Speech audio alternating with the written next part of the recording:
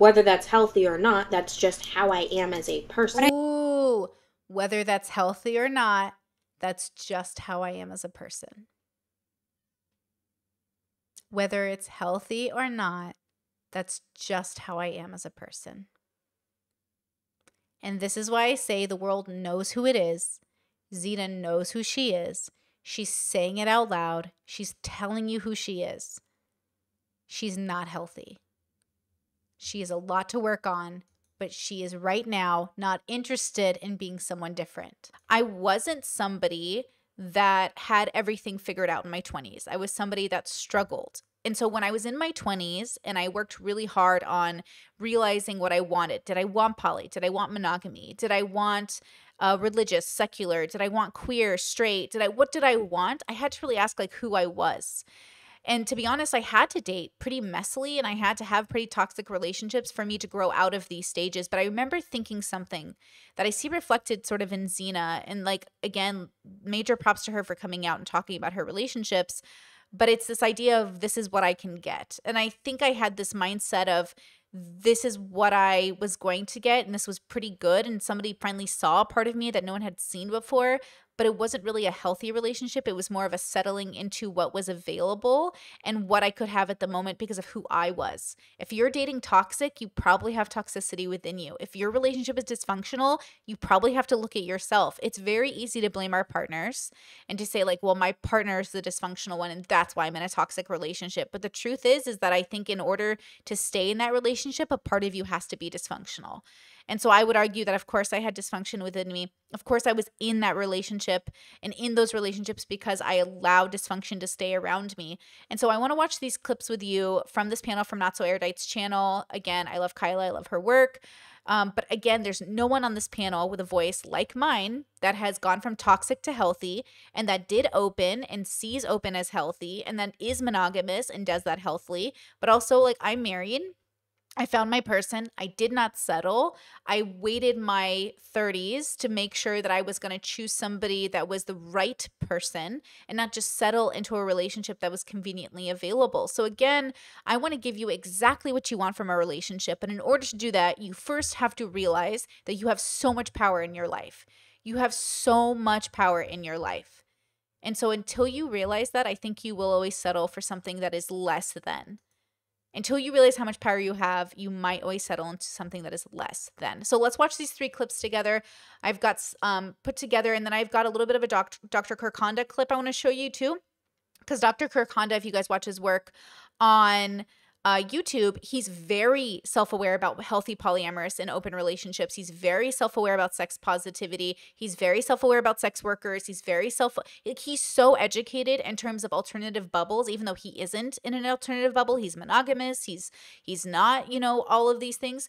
He is somebody who's so aware of it and knows the difference between healthy poly and toxic poly. Just because you're poly doesn't mean you're healthy. So many people in poly and open relationships think like I'm better than the monogamous people because I'm open and modern, but like you're just as toxic as your baby boomer parents. And so there's something to be said there. Just for clarification, I see a comment that says, would an erudite be an example of healthy?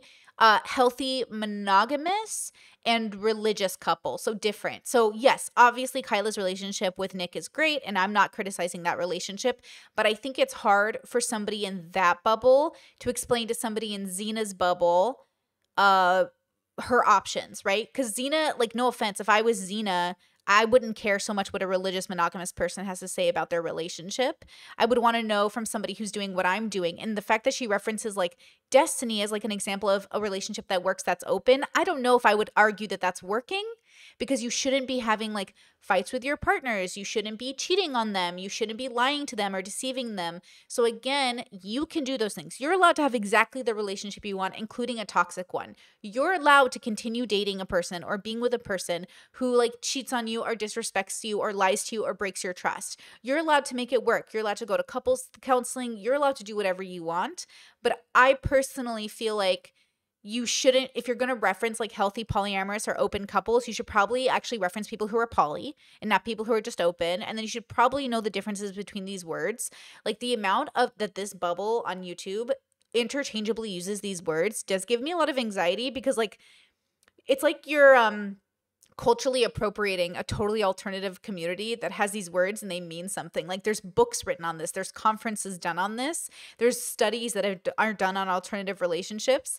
But then these people from the internet just, it's like they heard it one time and they're like, yeah, that's what I am. And I'm like, oh, okay, like, but it means something, and it doesn't have to mean the same thing in your bubble, but then you're the alternative. You're the weird one because you're not using it like the rest of the poly people. If you meet an actually poly person who's done poly traditionally, that means they're usually in many loves, multiple loving relationships that have some level of dedication to them.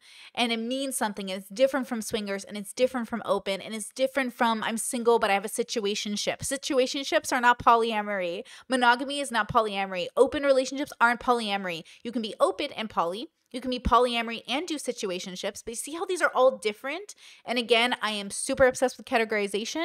So this is I get excited that there's so many ways to identify, but it could be overwhelming. But it also helps you find people who are like you. You know what I mean? So again, you have to realize that you can have what you want in life. You just got to meet people that are identifying words similarly to you. So let's watch these clips before I get totally into it and start rambling. And then we'll start this. Okay, ready? So here we go. So this is, let me switch the screens here for you guys. Okay, so you are seeing Erudite's stream, and the sound should be good. It's probably going to be really loud because there's a lot of people on the panel. And I just want to start here at this time stamp. This is 37 minutes in, and this is from, I'll tag the video in the chat so you guys can see it. I just want to differentiate. Her volume is low. She's fixing it. I don't know. It's the same thing, bro. I know what I want exclusively for me. True. This part, he can have he knows how to have sex.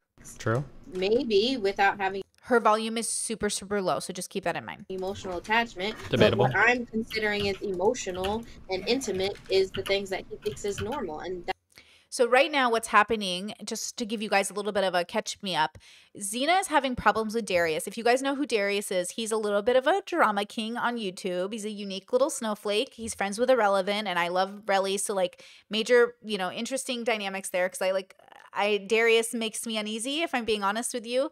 He's just a little too dysfunctional for me. A little too toxic boy for me. But the thing that's interesting is like Xena is telling Darius, I would like romantic exclusivity with you. I don't care if you have sex with other women.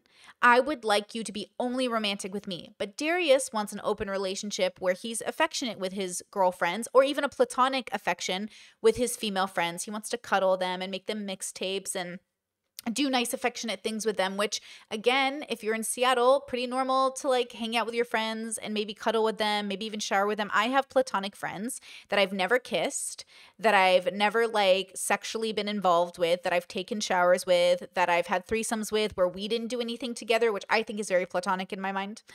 But we've like focused on their partners, or I've done BDSM with people that have like never touched my genitalia. So for me, of course, I think this is possible to have platonic opposite sex friends that you're sort of like flirty romantic with without it being dating or sexual. But obviously you have to be trained in that and you have to be healthy about it. And it's very hard to be healthy because often it's a miscommunication and people are confused. Like Xena expressing being distraught over her relationship with Darius is proving that something is unhealthy, right? They're not healthy, happy, kind.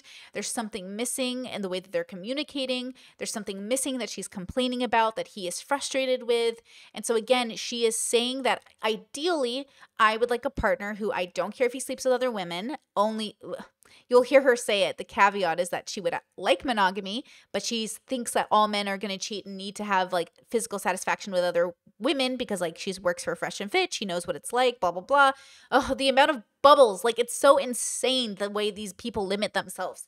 Okay, let's keep going. But like basically listen to this self-fulfilling sabotage cycle. Like it's a beautiful thing. And I want more for Xena. I want more for everybody. I want you to know you can have exactly the life you want, but you have to know that you're settling to even think you can have it, right? That's where I'm having a hard time finding that compromise and middle ground is the playlist, So the slow dancing and that stuff. Like that's your not, your hard line is like playlist making and any sort of like basically romantic overtures. Do you have an issue with him like doing group like public flirting or anything? Like I think I've seen videos of him like flirting with people in group settings. Is that okay with you? Like, what do you mean?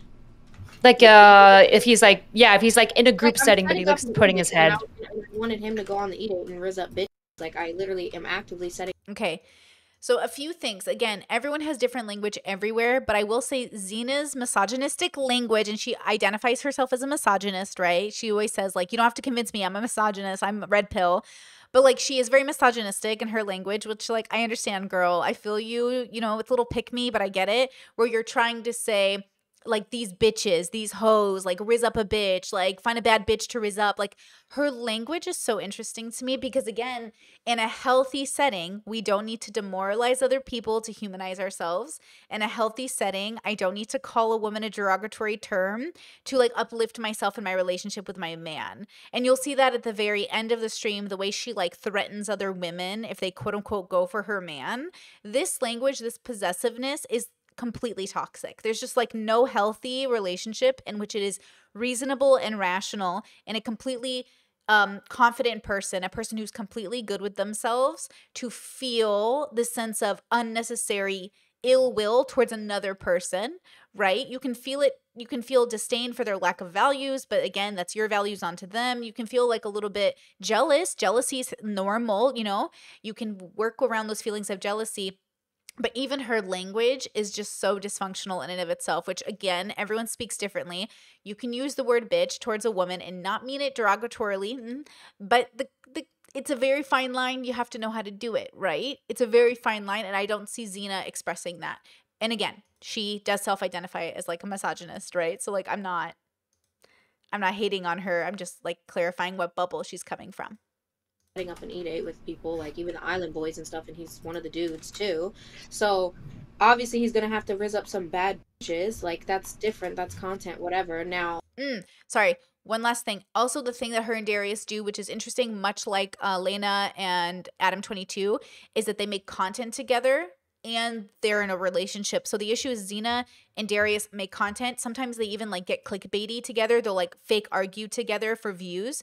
So it's not always clear what is sensational for the views, which they're fully open they're doing, or what is like actually happening within the context of the relationship. So even this conversation's hard, but I think it's possible. So I personally agree with Xena that you can have a separation between like romantic, platonic, sexual. Like I think you can have as much caveats in your relationship as you need. It just depends on how you understand language. Because if you read the polyamory books, if you read the open books, if you read the BDSM books, if you read these books, they'll tell you how to make this happen in your relationships. But if you're just guessing and learning along the way, girl, why are you trying to invent the wheel? These communities have been around for decades and they've already done it for you. You don't have to reinvent the wheel. You can take their models and then switch it to work for you, but you don't have to reinvent the wheel here. And I feel like everybody on this panel is like always trying to reinvent the wheel.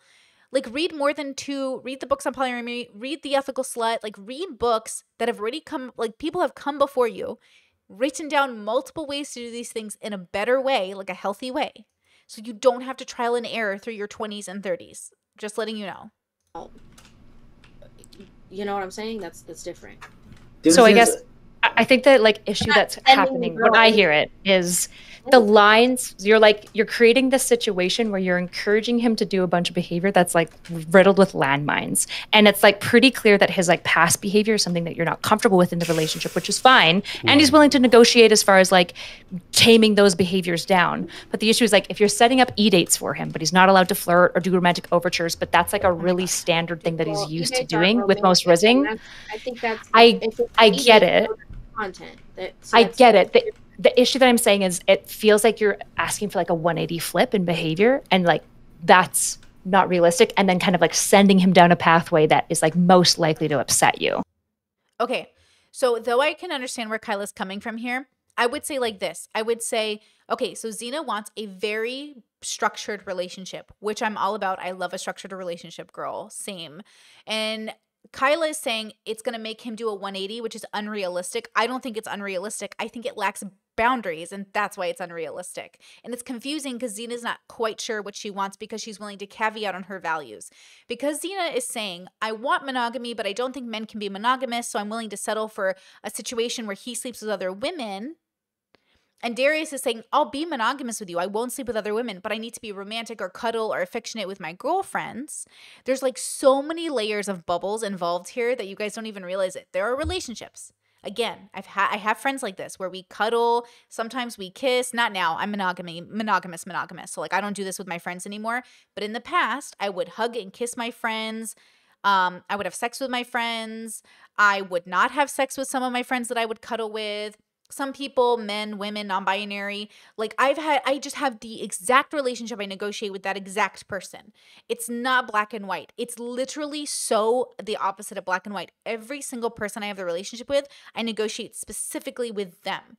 So even in my new, like my marriage right now, this marriage, I have had to negotiate like, okay, OnlyFans opportunities, random nude events, hugging, kissing other people.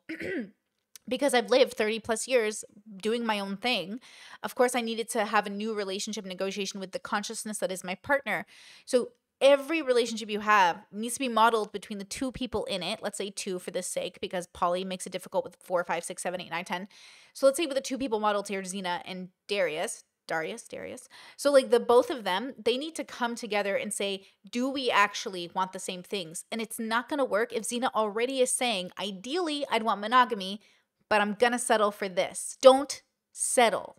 That's why it will never be healthy. Because the moment you settle, you're saying I'm losing a part of myself that I'd prefer to have, that I might even need, but I'm not going to try to fight for it because it's impossible. The fact that Xena thinks all men, generally men, can't be monogamous when the rest of the world is mostly monogamous. Actually, there's a poly girl on this panel, the one with glasses. I don't know who she is, but she said it. She goes, I'm the outlier. I'm the weird one who has an open relationship. Most of the world is monogamous. Yeah, most of the world is not thinking about having multiple partners. It's not thinking about that. Like most of the world is not thinking, oh, men are going to cheat on me. They're just thinking bad men will cheat on me. Do you guys understand that like normal people, if you cheat on your partner, you're a bad person. In average society, cheating is the bad thing. It's not normal to think, oh, men will cheat. It is normal to think men will look. It is normal to think men might look at porn. It is normal to think men might notice a woman who's walking next to him. But it is not normal to assume your husband will cheat on you. That is dysfunctional. We have allowed dysfunctional people like Fresh and Fit to gain this narrative on the internet, and Xena works for them, so I get it, to convince women and men that it is natural for for men to cheat on their wives. That is not natural. It's not, what is natural? Everything a human does is quote unquote natural, but like it's not common. Most people aren't getting into relationships thinking, oh yes, well, my husband will cheat on me. It's like, no. Why would we think that? Unless we're all, reaching for dysfunction. If you're reaching for dysfunction, then yes, your man will cheat on you. But if you're not reaching for dysfunction and you're going for something more healthy, then obviously the healthy thing to do is not cheat on your partner. Cheating on your partner is always unhealthy because the cheating couldn't have occurred without a lack of breaking a trust, right? I'm going to pause right now for this super chat from Truth Marie. Thank you so much. $9.99. Girl, that's a big super chat. Thank you. It says, oh my God, hold on. I'm going to sneeze. Okay, we breathe. Okay. Oh my God, I just got this worst sneeze attack. Okay. Oh, am I going to make it?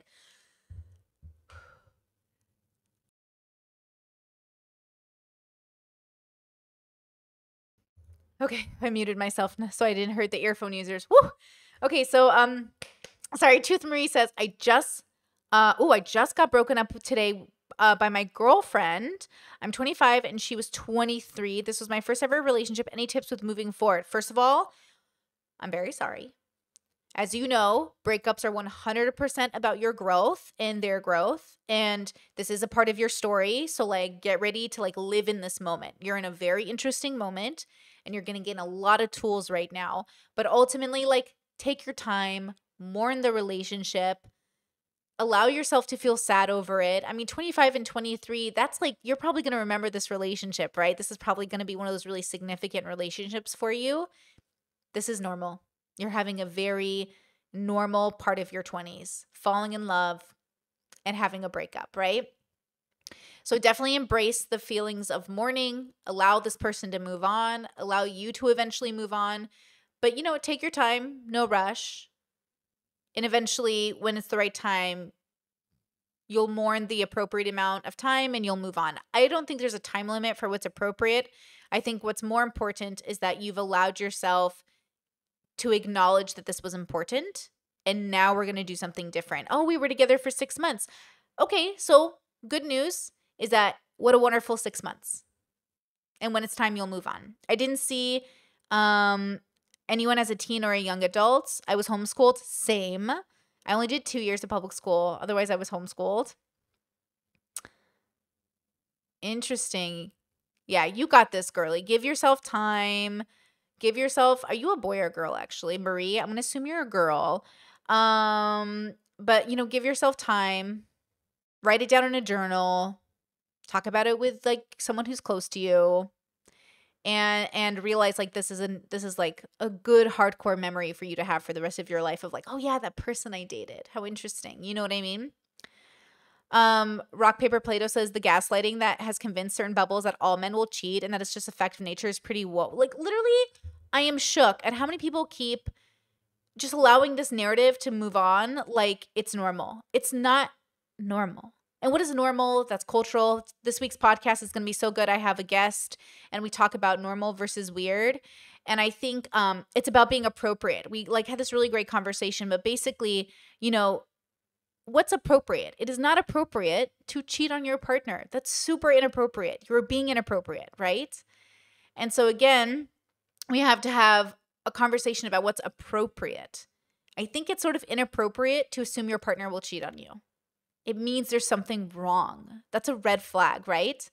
Oh, Truth Maria says, this was my first ever relationship. She was supposed to meet my siblings next week. Damn. Did she realize she was going to meet the family and then realized it was probably better to break up? That's fair. To be honest, rejection is a part of consent. And the good part about being broken up with is that she's basically giving you an opportunity to fall in love with the right person. We should date to break up. We should date to find our person. And so that means until you find the right person, you will always end up breaking up, as you should. So the good news is that this wasn't your person, but it's definitely was going to give you a tool on like what it means to care for someone. And that's really beautiful, right? No relationship is a failure. If you've grown and experienced something you've gained from that relationship, absolutely. There's always a tool to be gained from everything. And everything is a moment in time, right? My marriage will last for as long as it lasts. Hopefully the length of my life. But you know what I mean? Like that's a full moment. The length of my life is a moment. Like my marriage won't last past my death because I'll be dead. So it's one of those things where everything ends. It's just a matter of when. You know what I mean? What is blocking me from getting back, searching for a new relationship is that I feel it will be ending. Is it immature for me to hold on, this heart emoji is blocking chat, so I can't see it. So I have to wait for your chat to like move up a little bit. Is it blocking me from thinking relationships are temporary? I'm going to assume that's what you said. Everything is temporary. And the only thing that's permanent is your commitment to the relationship. Is it immature of me not thinking relationships are temporary? Wait, so you do think they're temporary or you don't think they're temporary? Because the thing is like everything is temporary. It's just like, again, everything is just a moment, but the moment can last a lifetime or it could last shorter, right? I hate the heart emoji too.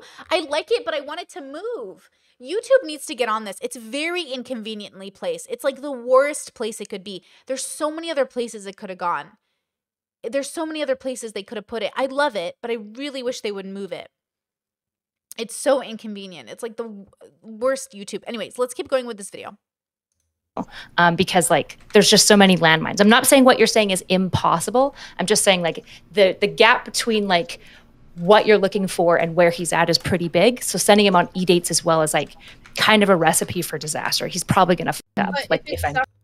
Okay, so again, the problem is like when your relationship is also content, like one of the reasons why my partner and I aren't online together is because like I don't want my relationship to be content as much as I talk about my relationship, and maybe in the future that will change, but the problem is like where you are on the internet, right? And what kind of an audience will talk about it. Like when Jordan Peterson and Tammy talk about their marriage, their audience is looking at them like a very successful marriage. They're very excited.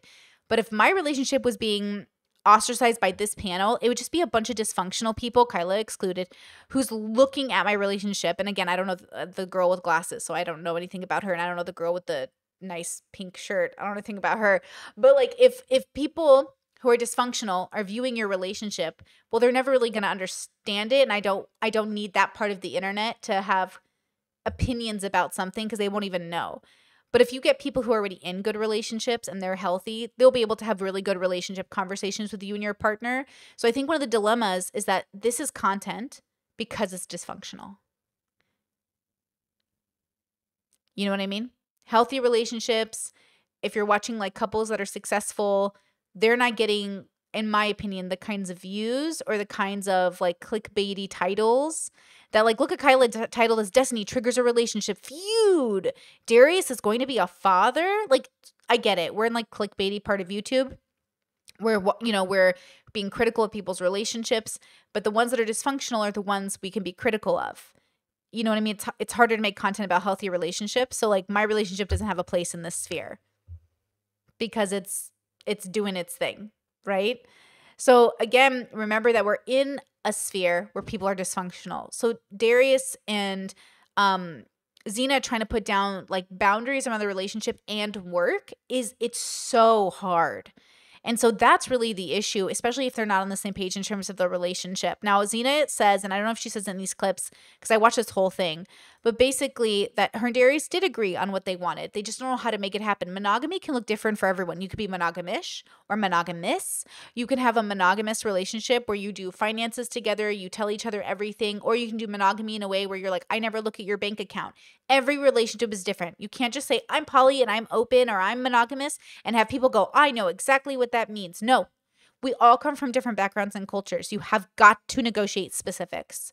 And that takes a long time. I think I heard Xena say she thinks Darius might be her one and only, like forever. No, I'm going to call it right now. And I mean this in the nicest way possible. This is not your one and forever.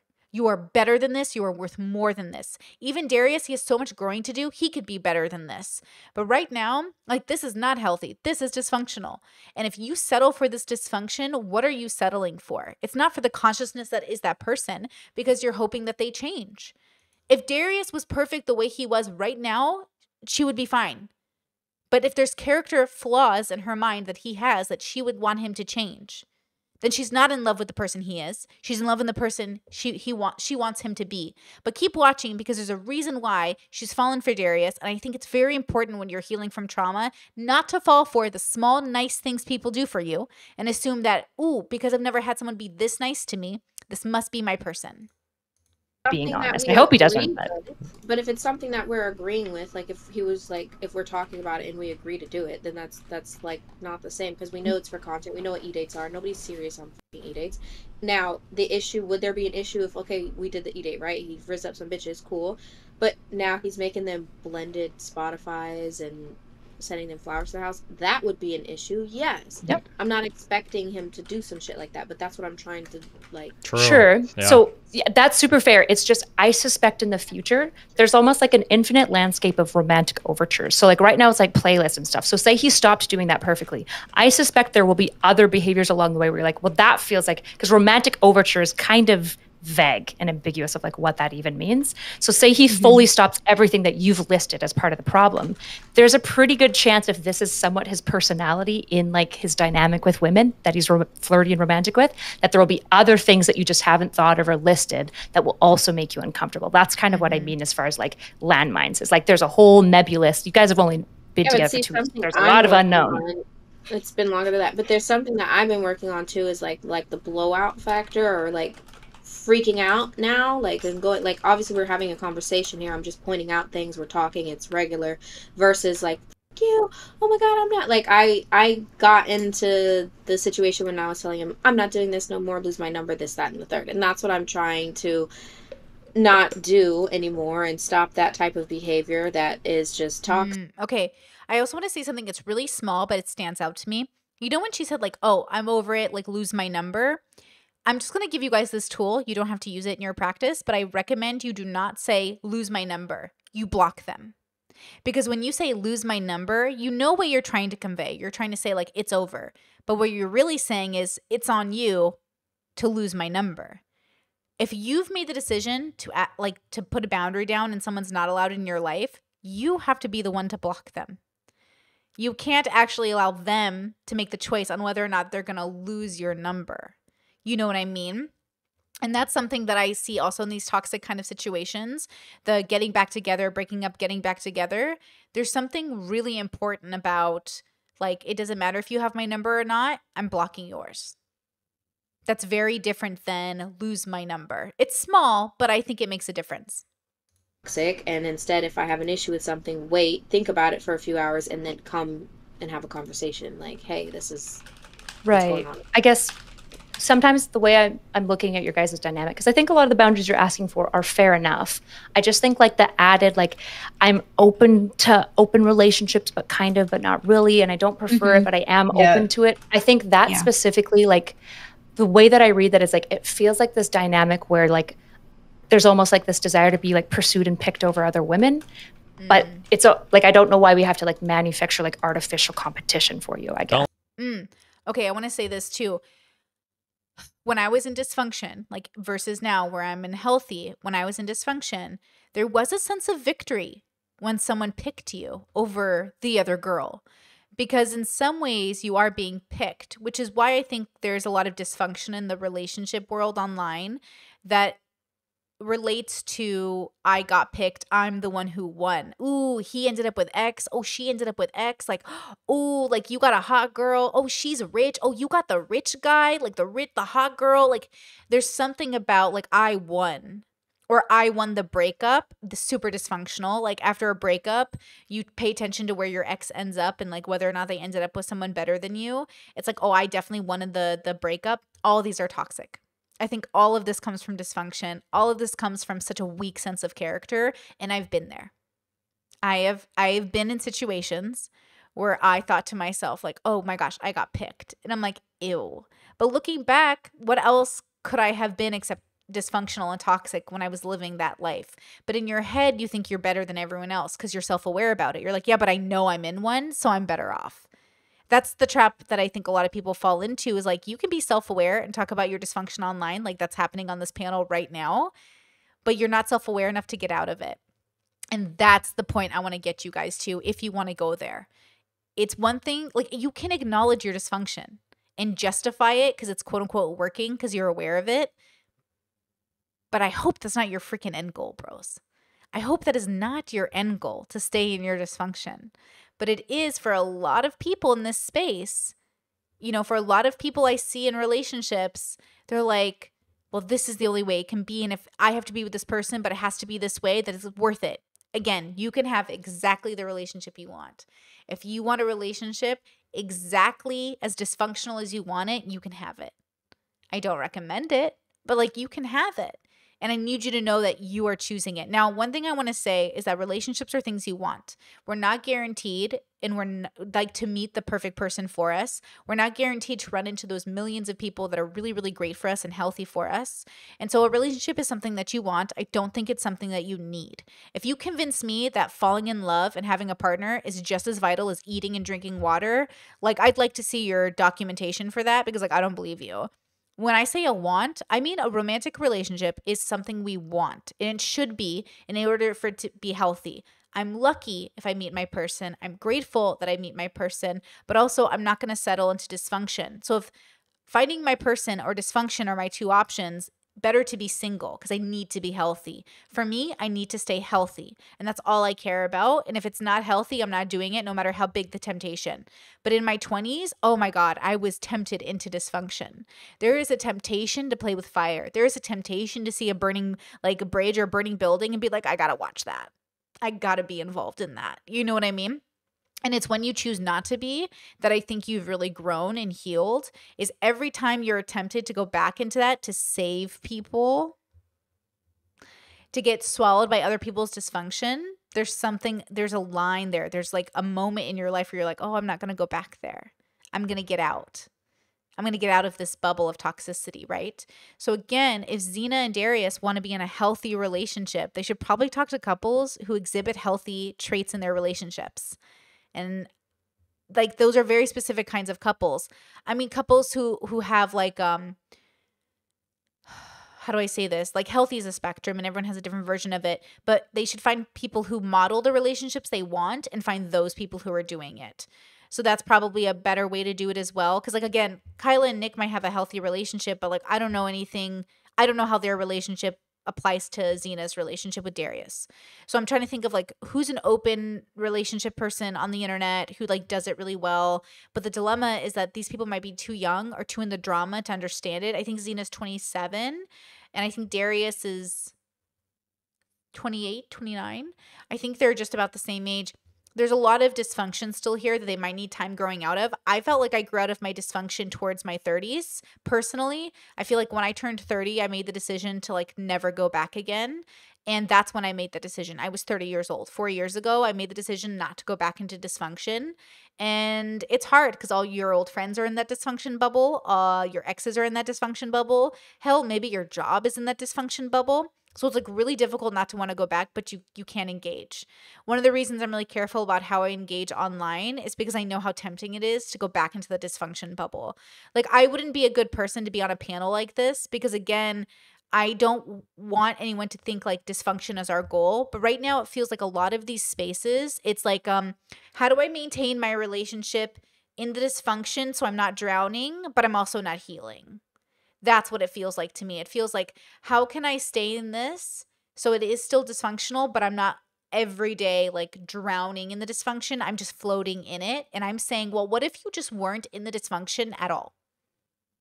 And that is a lot, right? That's a lot to ask of people because not everyone wants to heal.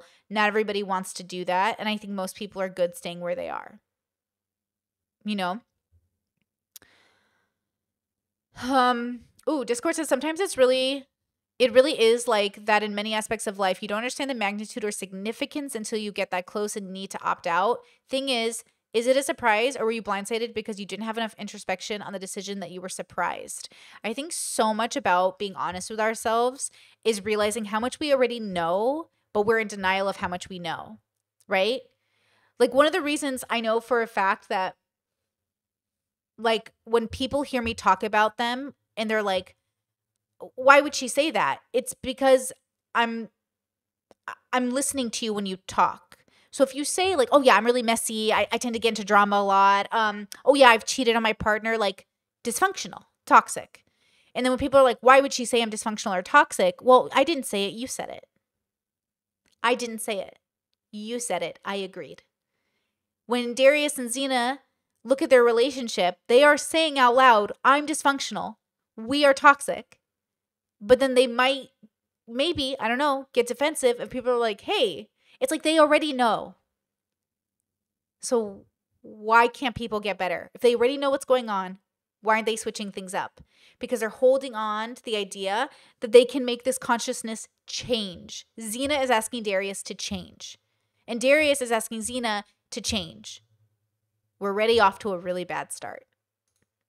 Don't let her take and I your don't know dream if away, that's what Xena. She's coming down on you way too hard. Go in. What do you mean? In a weird way, Xena, you're kind of saying like, it just will depend on how I feel. Like how I feel about his interaction with the other woman, how I feel about his sexual interaction with the other women. And that just, I don't think it's a healthy thing. It's, you know what I mean? I don't. No, because, I don't. True. Fuck up, Steven. It's kind of like because you're very dubious about it, you're like, oh, I'm actually just want a monogamous relationship, but I'm okay with him sleeping. I feel like you are putting yourself in a situation where you will be actually changing your opinion just based on the situation. Sometimes you might feel okay, sometimes you might not feel okay, and it's going to be very inconsistent. Okay, so ground here is I'll never be with the rate of how much like I like this person and I'm getting to know this person and like finding things that we have in common and just different stuff. Like obviously I like more than typically. Obviously I'm never going to be okay inside with him even sleeping around. That's not something like I'm going to be okay with, but I can accept it, not blow up and fucking treat him like shit for it and fucking attack him. Why would you want to be in a relationship with him in the first place if you're not going to be okay with it on the inside? You guys are ruining Darius'. Like, how would you want to live your life like that? Unreal. So then, okay, if a guy in most cases is more than likely going to sleep around, if he does it behind my back and I find out, I think that would be worse than if we come to an agreement. So like I'm accepting like, and he's accepting boundaries. I love this. Xena is making a very reasonable conclusion to the amount of information she has in front of her. So Xena is this person who grew up with like this amount of information. This is all she sees. And she goes, okay, well, if men are going to cheat on me, at least I want to be aware of it so I know I'm not going to freak out. She is literally admitting she's problem solving so well right now. She just has limited information. But this is good problem solving. And then my job is to come in and be like, actually, you can know this, and how about this, and this, and this, and this. And then I want to do this until you can't say anymore. Well, this is just how the world works. There are few exceptions of this is how the world works, right? When it comes to individual relationships, it's not about how the world works. It's about how you and the person you're involved with work. Xena is doing such a good job at problem solving. She just has limited information. I can't even blame her for coming to this conclusion. And I want to be a voice on the internet that reminds people like, you don't have to do this. You don't have to settle. You do not have to do this. You do not have to convince yourself that this is the only way the world works. You get to fall in love with a very special person who looks at you and treats you just as special as you are. And as long as you're working on yourself and you're trying to be a good person and you're trying to do right by your values, you can find people that will treat you with dignity. Now, you don't always get that opportunity, which is why, again, the relationship has to be a want, not a need. A romantic relationship cannot be the same as needing water and food, because you need those things to live. You do not need a romantic relationship to live. You want a romantic relationship, which is fair. Me too, girl. That's why I got married, right? But I waited 33 years. I waited, right? So all these girls that are 27 and 31, like, slow down, okay? Hold on, wait. Pay attention. You don't need to settle into a relationship where you think, well, yeah, ideally I'd like him to be X, but I guess I'll settle for Y. Why are you so desperate just to be next to somebody? Get a cat, get a dog. Like, you do not need to do this. You do not need this stress, because look what happens. When you try to settle, look what happens. You have no peace. When you try to settle, you have this, or a variation of this. A midlife crisis at 45 where you're cheating with a 22-year-old, spending all your money, not paying your mortgage. You have a crisis. Stop settling when you can actually just live your best life, whether it's single or in a partnership. And I want to be a voice that just reminds people you have more options. And I remember being this person, guys, when I looked at my life and I said, like, well, is this my only option, to be Catholic and marry a Catholic man? Is that my only option? And people were like, yep, that's your only option. And then I met people who weren't Catholic and were married to women. And I was like, well, that doesn't seem to be my only option. And then I met people who were polyamorous. I'm like, well, monogamy doesn't seem to be my only option. Oh, and I found people who were like in nudist groups. And I was like, clothing doesn't seem to be my only option. If someone can make it work, you included, you can be that someone, then it can work. It's just got to be healthy. It's just got to be happy. It's just got to be kind, right? So Xena, right? She's not very happy right now, though she has moments of it. They're not being very kind to one another because they're trying to force each other to change. And I see this comment here that says, is it inherently bad to ask someone to change? I think it's inherently tricky to want someone to change, because the kind of change you're asking them to make can be specific. If I ask my partner, hey, now that we're married, we need to change our habits from single to married, that's different. Because obviously when I'm single, I have different habits than when I'm married. When I'm single, I can have sex with whoever I want. When I'm married, I have to change to only have sex with him, and he only has sex with me because we're monogamous and we're together. So asking him to change in that regard isn't the same. But asking him to be someone he literally isn't is, I think, the mistake. Darius wants to be open and cuddle with his friends and show affection to his female friends. Xena wants him not to do that.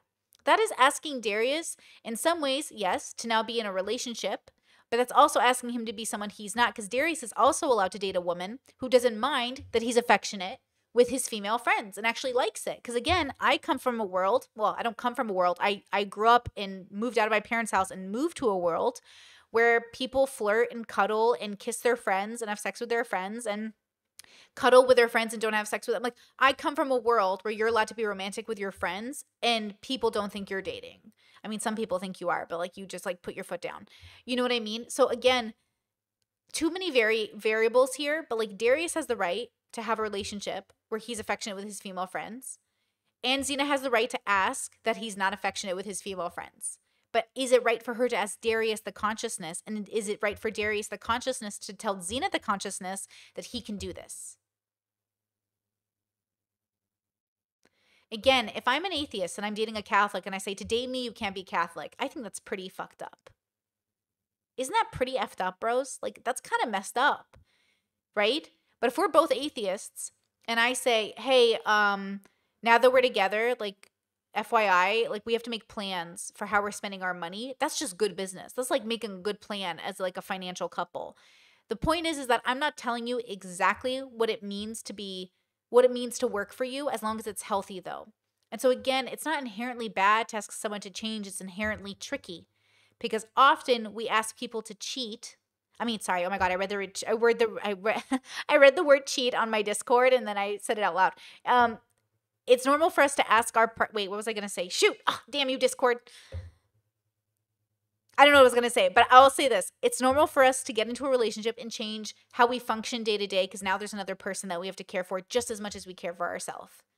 But I do think it's kind of messed up to lie to your partner about being able to be the kind of person they need and then vice versa, pretending, you know, you don't want them to change, but you're hoping. Like, one of the key things in this relationship that stands out to me for my marriage is that I actually found someone I didn't want to change and I wasn't living for his potential. I love exactly the person he is right now.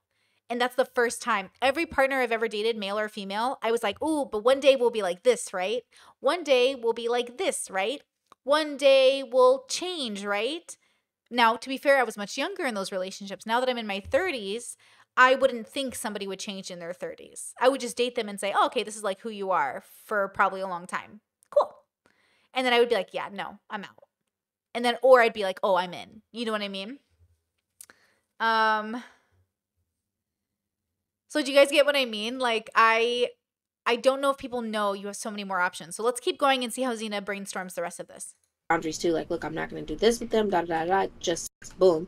I would probably be happier with that than finding out, oh, he some chicken out and it was behind my back, some sneaky shit, right? And then you don't know what happened with that. They could have been romantic. They could have been having a whole side relationship. Are you doing that because you like expect people to cheat on you, or because you're okay with open relationships? Because okay, I do have this idea where I do think in most cases men are as faithful as their options. I think men, if they're able to, every man is going to cheat. Not all men are red pill. By certain men like that. Can I tell you, the irony of the red pill movement convincing women that all men will cheat is like convincing women to just divorce men. Men are worthless if they cheat. Women are worthless if they cheat. Not the first time. Not even, no, the second time you're worthless. But the first time, maybe it's just a mistake and it's the worst thing you ever did and you fully regret it, right? I'm open to that. But if you do it again and again and again and again and again, I don't even understand what we're talking about anymore. What good are you? You might be a cheater, but a really good engineer. Cool, stick to engineering. You might be a cheater, but a pretty good president. Cool, stick to being a president. But this idea that like you can chronically cheat, you can be a serial cheater, and there is some redemption there, not until you stop cheating and reform yourself, right? So the irony of red pill convincing women that all men are cheaters, men are trash then. The red pill is literally convincing women that men are trash by saying things like, your man will cheat on you. Your man will have to be with other women. Then what good are they? Like, what good are they? Unless I'm open or poly or open to that, what good is a man who is undisciplined? And even if I'm poly or open, sorry, God, I always feel like I'm going at destiny, but like, honestly, like, fair is fair. Like, what's the point of being in an open polyamorous relationship if you still cheat? What's the point? What's the point of saying I'm a good partner or I'm an honest person if you're not? What is the point? So red pill is just giving feminist fuel to continue thinking men are trash. Which is why, again, I'm really grateful to the good men in my life who do not cheat. And I'm really grateful to the good women in my life that don't think all men are cheaters. Because what a horrible narrative to have about a gender. What a horrible narrative to have that you think all men are cheaters. What a horrible, negative thing to think about all men. Like, I don't know that, like that. I think that like assumption, I think one of the like main things that I'm hearing in this is like, I don't really hear much of Darius in this, right? Like you're saying, I think Darius is going to be this way. I think Darius is this way. And like, Darius is just kind of silent over here being like, it's my birthday. His own roommate, his own best friend says I don't think Darius is a monogamous man. He has to fuck me. Yeah, but he said that he's only known him as a single person, not in a relationship. Darius, you're gonna let them ruin your relationship right now? I don't think it's getting. I mean, I think he says that only I because feel like we're being pretty productive right now. Actually, I was talking to other I don't people. think it's getting ruined. He hasn't seen me talk to other people, and then when I was with Sushi, we were like in Polly or whatever. So, but that was like fucking weird as fuck. But he wasn't here on that time, so you know how it is, bro. Like, gee, what am I supposed to say? I don't know. Do you want to be Polly with why is Mark Xena? messaging me? Whoa. See, do you want to be Polly with Xena? What is Erudite asking? Is she asking Darius and Xena if they want to have multiple romantic relationships with other people and together? Or is she asking, do you want to have an open relationship? So let's see. Oh. Merc is calling me. Do I want to do what? I'm waiting the question. Do you want to be like open with Xena or like one-sided open, I guess? I would ideally I would like to be probably an open relationship, probably in poly, some sort of deal, maybe something where there's not really like. Okay, so even Darius, who's telling us who he is and what he wants, he's like maybe open, maybe poly. These are all different things. A one-sided open relationship is different.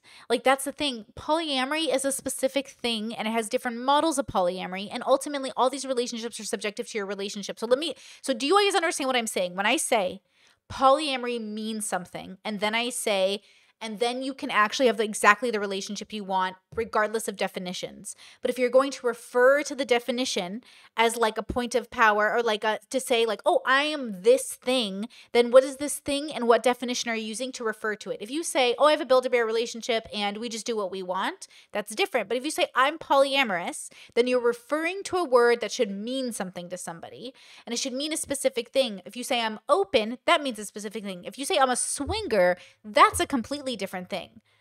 I did 10 plus years of poly and I was never a swinger, not once. Because it's a completely different thing. It looks the same to people that are ignorant and don't know better, but doesn't everything look the same to people who don't know better?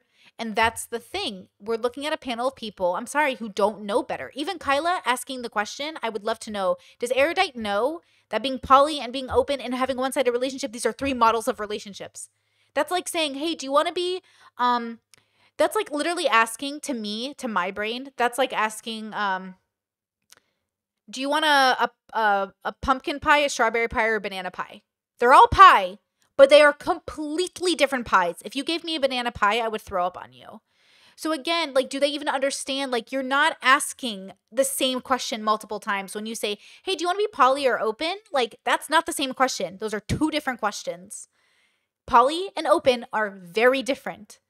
So again, do you want a blueberry pie or a banana pie?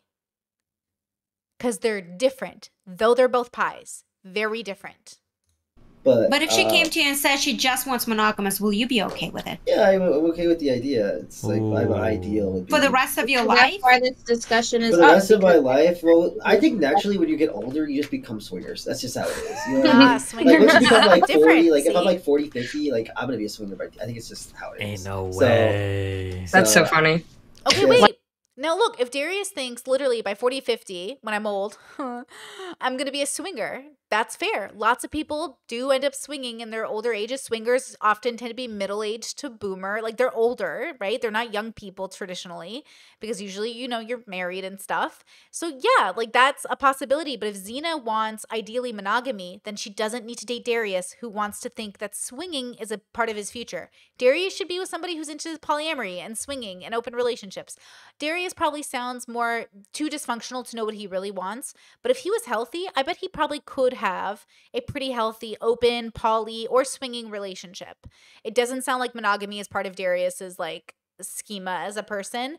But Xena obviously wants monogamy, and I think Xena should become a person that is worthy of monogamy by recognizing that it's a value of hers and a value she will uphold, and she will not succumb to the temptation of just being held by somebody in order to just have a relationship. She will hold out for the person that treats her with dignity and wants to have this monogamous and similar relationship with her. I think she is allowed to want monogamy. And I think Darius is allowed to want to be a swinger at 45. Like, they're allowed to want these things. There are whole communities of people around the world that run their lives these ways. The people you meet on the internet are not the only dating ecosystem you have. There's the whole world is waiting for you. The whole planet is waiting for you. Not these 20 or 30 people you meet through Fresh and Fit in like panels. Life gets a little bit more boring. You got to spice it up. I think that's literally just what happens, especially if you're married. So if me and Xena are staying together forever, then we're naturally just going to swingers. That's just how it is. I'm not going to be, but you'll be on a yacht and you're going to see like Jamal or something, and I'm going to see. One, I'm not attracted to. You're saying Jamal, black names. You know, I'm not really typically ever attracted to black women. I don't care. At the end of the day, stop. I'm not sleeping the fuck around, so don't even do that. We're not doing that. I literally said I would always be monogamous on my side. Damn. I've already agreed because I know that you're polyamorous or you want to be open, and that's the type of behavior that you want. First of all, I appreciate Xena using quotations for polyamorous because even she knows it's bullshit. But do you see how he's like trying to convince her to be different and to change? And she's like, I told you I'm going to be monogamous. This isn't up for debate. Girl, you're allowed to be a monogamous and you can absolutely, you're beautiful. And I bet if you realized there was more of a world out there than Fresh and Fit, you would find those men who would respect your boundaries and do those things with you. Right? Hold on, let me just check something. Okay. To do is be open and fuck bitches, right? And I'm drawing my line to where the romance and intimacy is where I draw the line. Damn. This casual is one thing. Yeah, but your version of what romance and intimacy is different than mine. Damn. Yeah, Exactly. making playlists, cuddling with them, and taking showers with them, Darius, is not I okay. think cuddling and taking showers is definitely an example for sure, but I don't think sending someone a song request, and if I bond with a girl over a song and we have sex and slow bonding, and bonding over. I think this is so reasonable. So again, Darius is saying like, hey, like we don't have the same definitions of what like this is like, look, my husband and I did this. My husband and I had to sit down and say, okay, what am I allowed to do with my friends? What am I allowed to do with other people that aren't you? How am I allowed to touch other people? How am I allowed to talk to other people? What should be the expectation? I'm a pretty flirty person, but I also don't want to make anyone think I would actually ever cheat on my husband. And I would literally rather never flirt again with a soul than ever like make the mistake of having somebody think I'm the kind of woman that would cheat on my husband. Like, what? No, I would only flirt with people that are rational and reasonable and safe. So like gay people. I would only flirt with the gays, basically, like women, men, non-binary people. Like queer communities usually know how to platonically flirt without it meaning anything. I also noticed that like if I'm around like certain female-bodied, female humans, female-spirited humans, you know what I mean? Or gender neutral people, gender fluid people, they tend to be much more self-aware about their body and the context of the situation, and like how being nudist is platonic and there's nothing inherently sexual. And so there's like a lot of safety. There's like a lot of safety in that, right? We're not miscommunicating our intent. But if I was like with Fresh and Fit's crew and I got naked, there's only one message that sends to them.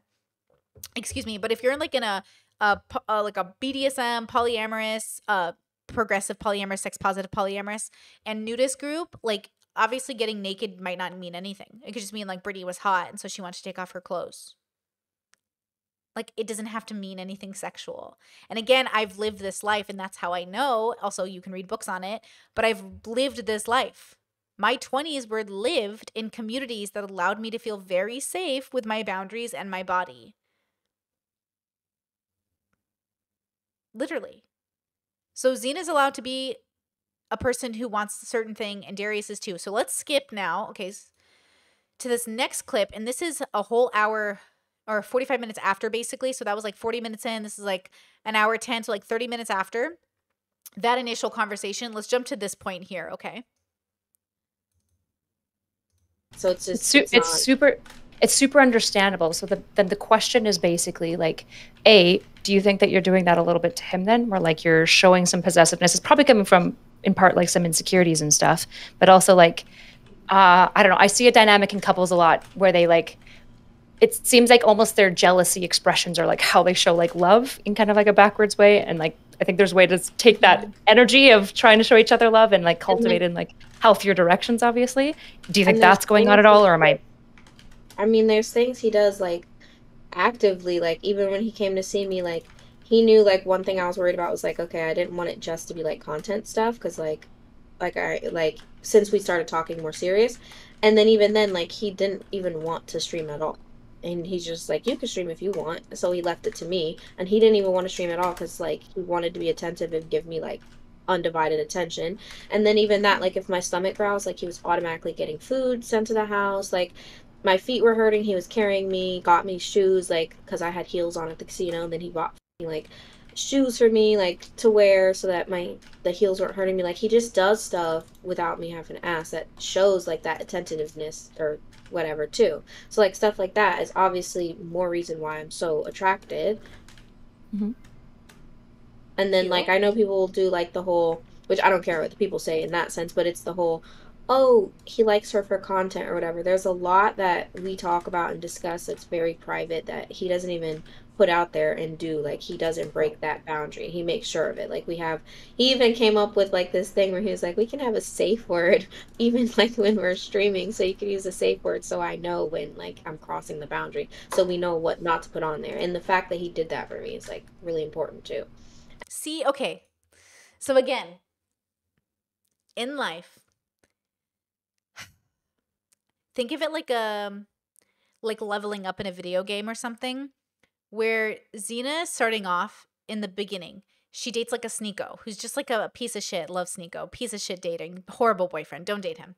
Okay, love him. God bless. I hope you're having a great time, Sneeko. But like, no, you don't get to pretend you're a good boyfriend. Okay. So she gets really effed over by like the energy of like a Sneeko. And she's like, what the F is this, right? Then she goes to a Darius who like pays attention to the small things and makes a commitment, a gesture, thinks of her in small ways. And she's like, wow, this is like amazing. And she hasn't even realized like there are other levels to the video game and she hasn't reached them yet, but she thinks she's at the final boss. And I'm like, no, girl, you're just like on like level 2. There are so many more levels to this, right? And so once Xena realizes like Darius is a stepping stone into her joy, she'll realize like, oh, because they just said it a few minutes ago, they're not compatible. I saw your comments. You guys said, I'm sorry, but they both just proved that they shouldn't be together. Or, right? They're just not on the same page. The relationship is one-sided. And done since this debate live streaming thing. Okay, I think you said and. I freaking hate that emoji. It's blocking out your guys' sentences from me. But literally, exactly. They've already proven they're not compatible. They've already proven there's too much dysfunction. They've already proven they're not on the same page, but they're going to keep fighting for this relationship because they literally, like Xena especially, has no idea that just because a boy is nice to her, just because he was thoughtful for a moment, so? Okay. That's why when I hear people say like, oh, I just want somebody who's nice. Okay, serial killers allegedly are very nice to their girlfriends while secretly killing people behind closed doors. What was that famous husband who had a wife and a daughter and was like the greatest like father in the world and greatest husband, but like he killed 30 women? It doesn't matter if people are nice. Like I want a person with values who are consistent, but you wouldn't know that if you didn't spend all your time with a person, love a person, get to know their consciousness. Like again, saying I want somebody who's just nice to me. Well, okay, girl, a hooker will be nice to you. Just pay a sex worker. Like, what do you mean you want somebody who's nice or somebody who's thoughtful? Your friend should be this thoughtful. When I'm with my friends, I try really hard to be pretty thoughtful about their needs without overstepping boundaries because I'm not their boyfriend or girlfriend, right? So obviously there are certain things partners should be more thoughtful about, I think, than your friends, but even your friends should show some level of thoughtfulness or consideration towards you. So poor Xena is sitting here literally on level 2 thinking like, oh, I'm at the final boss. I'm about to beat the game. Darius is my... No, he is not your Princess Peach. He is not your prize. Absolutely not. Darius, Xena is not your woman. Like, this is not going to work. I'm calling it right now. Not because I know everything about these people, not because I know into their minds, but because I don't need to see that the dysfunction is too big. They're too young, too inexperienced, and don't even know they can have something better. Xena just said, I want to be monogamous, but I know men will cheat. And Darius just said, I want to be swingers at 45. Why are we even pretending this is going to work? What are we doing? And I know people are like, Brittany, you can't just make judgments about people's relationships. If you can't, you shouldn't even be talking about being in one. You have got to know how to make a judgment about what you're seeing, to know what you need in your own relationship. When you're on a first date with somebody and they bring up this conversation, that should be it. No second date. You want to be swingers at 45? I don't want to be. No second date. Why are we even having the conversation? Because they're still getting to know themselves. They're still growing. They're actively saying out loud, I don't know who I am and I don't know what I want, but I think I want this. You're not ready. And this relationship should be a lesson, a tool you're gathering to get ready. And then he said too, when I come to Arizona, it was his idea where he was like, let's have a couple of days with just no streaming, just me and you. And that was his idea. And I like that because it's like, it shows that he wants to be me. I think it's might be worth giving him some of that like trust back then. Like what I'm hearing from Darius, and again, I could be wrong, is that like kind of like the landmine boundaries that like Destiny and I both talked about, is that like for somebody who's experiencing landmine boundaries where it's like, there's a lot of no's, there's very few yeses, but also they're kind of pushing you down and being like, go do that thing, is like essentially that person doesn't really trust you because there's all these landmines everywhere, which sucks, especially if you're intentionally doing things to be considerate of them and to be mindful of them, to feel like it's not really earning you the trust that you're trying to cultivate. See, why is Kyla giving the advice that that Xena needs to trust Darius more? Why? No, she needs to end the relationship. Like, why are they even talking about building trust in a relationship where they both want completely different end goals? What are we even talking about? Why is Kyla giving the advice that she should give Darius more trust? They need to end this relationship. There is no relationship to build off of. One wants to be monogamous, one wants to be a swinger. What are we even talking about? It can be tough. And again, I don't know if Darius is even here anymore, but I feel like the biggest more than like I think 99% I think 99% of the problem, Xena, honest to God, too, is that it just feels like you honestly don't even know what you want yet. Not to knock you or anything, but like obviously you're coming out of one relationship, you're figuring out other shit for other things. If you don't know what you want 100% or even 50%, then not only are you like constantly resetting and re-exploring your own boundaries and communicating them in unclear ways because you don't even know what they are with Darius, you like don't even know what the boundaries with yourself are. Like I don't even know right now if in your mind you've envisioned what a perfect relationship looks like. It feels like you stumbled onto somebody that makes you feel good for a lot of different reasons, which is great, but now you don't exactly know what to do with it, right? Like a dog that's caught a car almost, and you don't really know how you want that relationship to look. It'd probably do you well to spend a lot of like personal time just figuring out like what do I want an actual relationship to look like, because I don't know if you don't have that answer for yourself, like navigating. Well, not really though, because Xena did say she wants monogamy, so she does know what she wants. She just doesn't believe she can have it. She does know what she wants. She just doesn't believe she can have it, which does look like not knowing what you want. Same with Darius even. Like, he does want a swinging relationship. So again, the advice should not be you guys need to learn to trust each other. The advice should be you guys need to break up. This is not the relationship for you. I'm so glad you guys dated to know this, but like that's the point of dating, is to figure out if this person is meant to be with you or not. People seem to sometimes mistake difficulty in relationship for passion. Yes, a good relationship won't be so difficult for you. Feel like you're swimming upstream 24/7. Yes, exactly. It won't feel like you're fighting the devil every day. That's what I'm trying to explain to people. When I was in toxic, dysfunctional relationships, it felt like every day was a battle and I didn't know why. And now I'm in the easiest, greatest relationship of my freaking life. It is so amazing. And everything has to do with the connection of our values. We're on the same page. We had a very serious courtship, very seriously minded for marriage because we're older, of course, and it makes sense. And then we fundamentally believe the same about communication, right? Like, we have the best intentions for each other, we don't lie to each other, and we don't break trust. So obviously we're not going to have problems. I don't have to worry about, oh, is he hiding something from me? Is he doing something for me? Because like he himself doesn't even believe in it. Like, we're just not those people who believe in it. We just share and share and overshare and share. We're constantly talking, constantly telling each other things, constantly like, we don't even the whole like, oh, are you allowed to see his phone? Like, what phone? We use each other's phones. We use each other's, like, if he needs to use my phone, or I have to use his phone, or if I need his tablet, or if he needs, like, we just use each other's stuff. Like, it's our stuff. Like, yes, it's his phone and my phone, but if I ever needed to like use his phone, I could just click into his, use it like a house phone. We're married. It's ours. Like, you know what I'm saying? And look, you don't have to have a relationship like that, but there is no sense of like, is he hiding something from me when he has nothing to hide? What is he going to hide? He spends all his time with me. We spend all our time together. And he could use my computer. I could use his computer if I needed to. I try not to touch his computer though, because he's like, he likes his, and he never touches mine because like, why would we need to? But if we did, we could. Like, you know what I mean? Like, I just don't even, what are we talking about here? Okay, let me go to this, because I want to show you guys. Hold on. So next clip. Okay, so this is 1 hour and 32 minutes in, and I want you to see the way that Xena exhibits like dysfunctional displays of toxicity and how this is a specific bubble. Going back to that comment I just read about passion, this is Xena mimicking what she thinks is like appropriately passionate in a relationship. So hold on, we got to go here. I think let me see. Okay, if I were Xena, I would look at Darius, who is just turning 20. This is Supreme, right? Look at Supreme. 26 tomorrow, who says on his stream constantly. Wait. How old is Darius?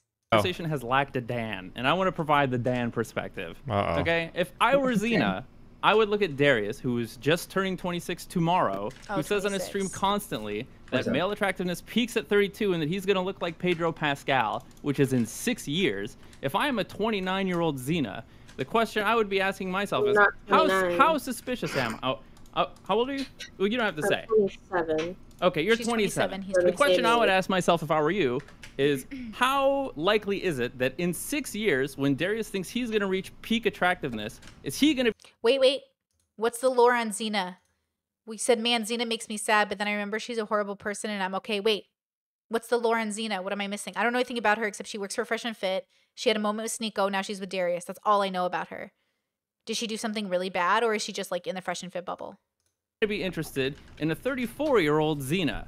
Is he like, because the read I get from you is that you're looking for a ride or die for life. You're looking for a relationship that has prospects to be a ride or die for life. Am I wrong? Ride or die for life. What do you? Someone you can love and that's gonna love you. Yeah, and he doesn't care when it comes to like the whole age phase of, or I believe that when it comes to short-term relationships. The read that I get from Darius, I believe that that's true when it comes to short-term relationships. I don't believe Darius is interested. For like 18-year-olds and 20-year-olds or anything like that. So. I wouldn't believe, personally, I would be very suspicious if Darius claimed to be interested in a relationship that was for life. Okay, especially when he thinks that he's going to be talking about is things like that more long term. That's why we're having more long term discussions and actually getting to know each other in the sense of what do you plan in like the next 4 years, what do you plan in the next 5 years. Like we're actually having those deep conversations. Yeah, it's not short term. I can't tell you what Darius wants. I've actually already told him I'm not doing short term. I'm not wasting my time, and then he's telling me if Xena is interested in long term dating, she can't be with Darius. They don't want the same thing out of life. Girl, pick your life mate with strategy. Be strategic. Be strategic when choosing your life mate. Choose somebody that's actually compatible, someone you actually want to wake up to every day, somebody you actually want to spend time with, somebody who doesn't care how many times you text them a day or call them a day, somebody who actually loves you and respects your time, and somebody who vibes with how much like attention you want to give and vice versa, someone who's good with boundaries. Like, you know what I mean? Like, find somebody you're going to vibe with. You know what I mean?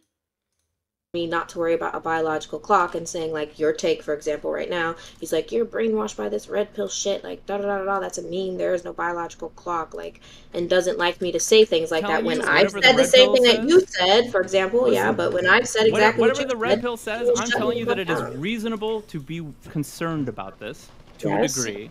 Okay, and he'll shut me up about it. Okay, the thing is, like, doesn't like me to say that stuff.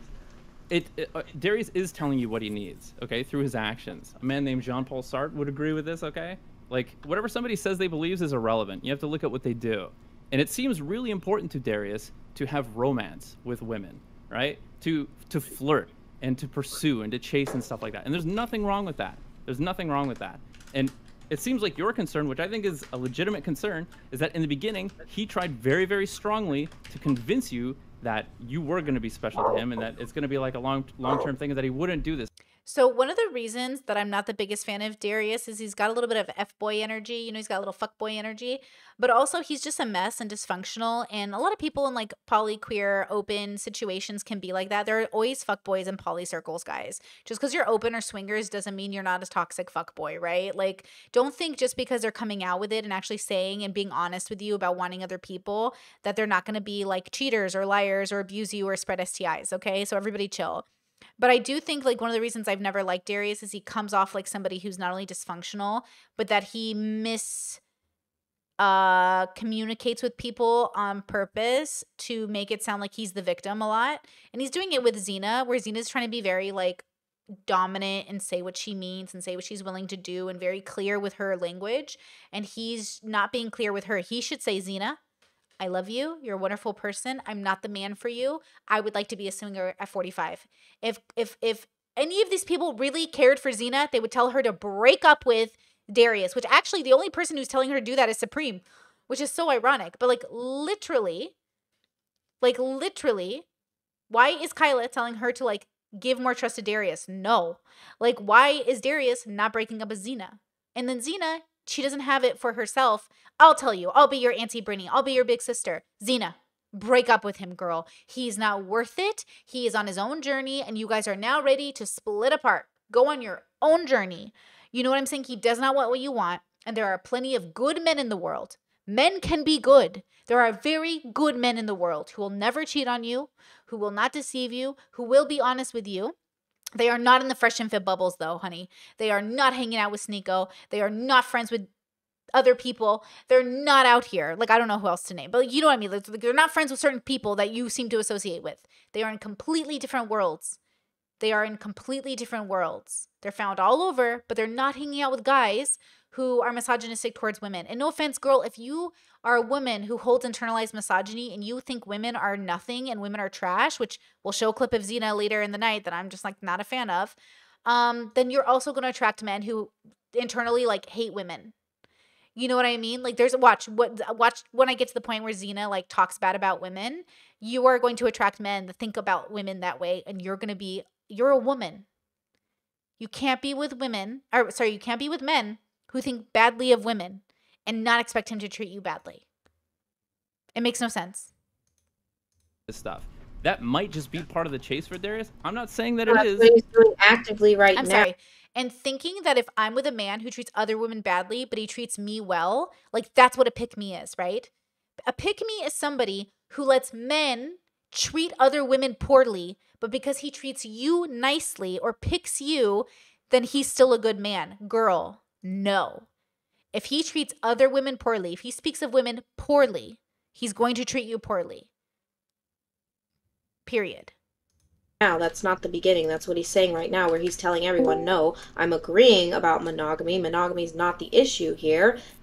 And I'm just saying I don't want, like, the playlists and stuff like that. And then he agreed, okay, cuddling and showering. He's not single no more. He's not going to do that if he's committed in a relationship. So last week, when referring to you, he said, "Pussy's pussy." When did he say that? Live in front of thousands of people on Destiny's stream. Ain't no way. Shit. But when You have is the what clip? I'm trying to say. Yeah, have the clip. Like, what is the context? Well, I don't. No matter the context, that's rough. The context was ongoing disputes he was having with you in a fresh relationship. Why are you making me join back? I never He's said back, this. he's back. I never said this. So why is it relevant in here? Why are we continuing this?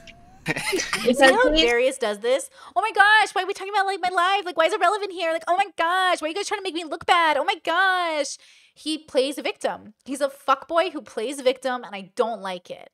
And it's just fuckboy puppy energy. He's a bottom, but a fuckboy. It's very confusing. Or he's like a switch. There's something about him that's like, he feels really weak in character to me. So he doesn't feel that like dominant to me, but he also doesn't feel like, because like, I don't mean bottoms, like tops and bottoms, because like bottoms can be very dominant and like secure in themselves, obviously. I mean, in terms of like character, his character is really weak. And then he comes in and he's like, oh my gosh, why are you guys making me out to be the bad guy? Sir, break up with Xena. If you cared about Xena and her dignity, you would break up with her. I think it says something about you when you don't let people go. Let people go. Don't cheat on them. Don't lie to them. Don't deceive them. Don't lead them on. You heard this girl. She really wants monogamy. She wants a guy who's going to love her above any other desire to be with somebody else. You know, I don't cuddle with nobody else. It's off limits. Only my husband gets my cuddles because my cuddles are nice. Let me tell you. If Xena wants to put boundaries down and say like, hey, I'd rather you not cuddle with other people, she's allowed to do that. And Darius is allowed to find people he can cuddle with.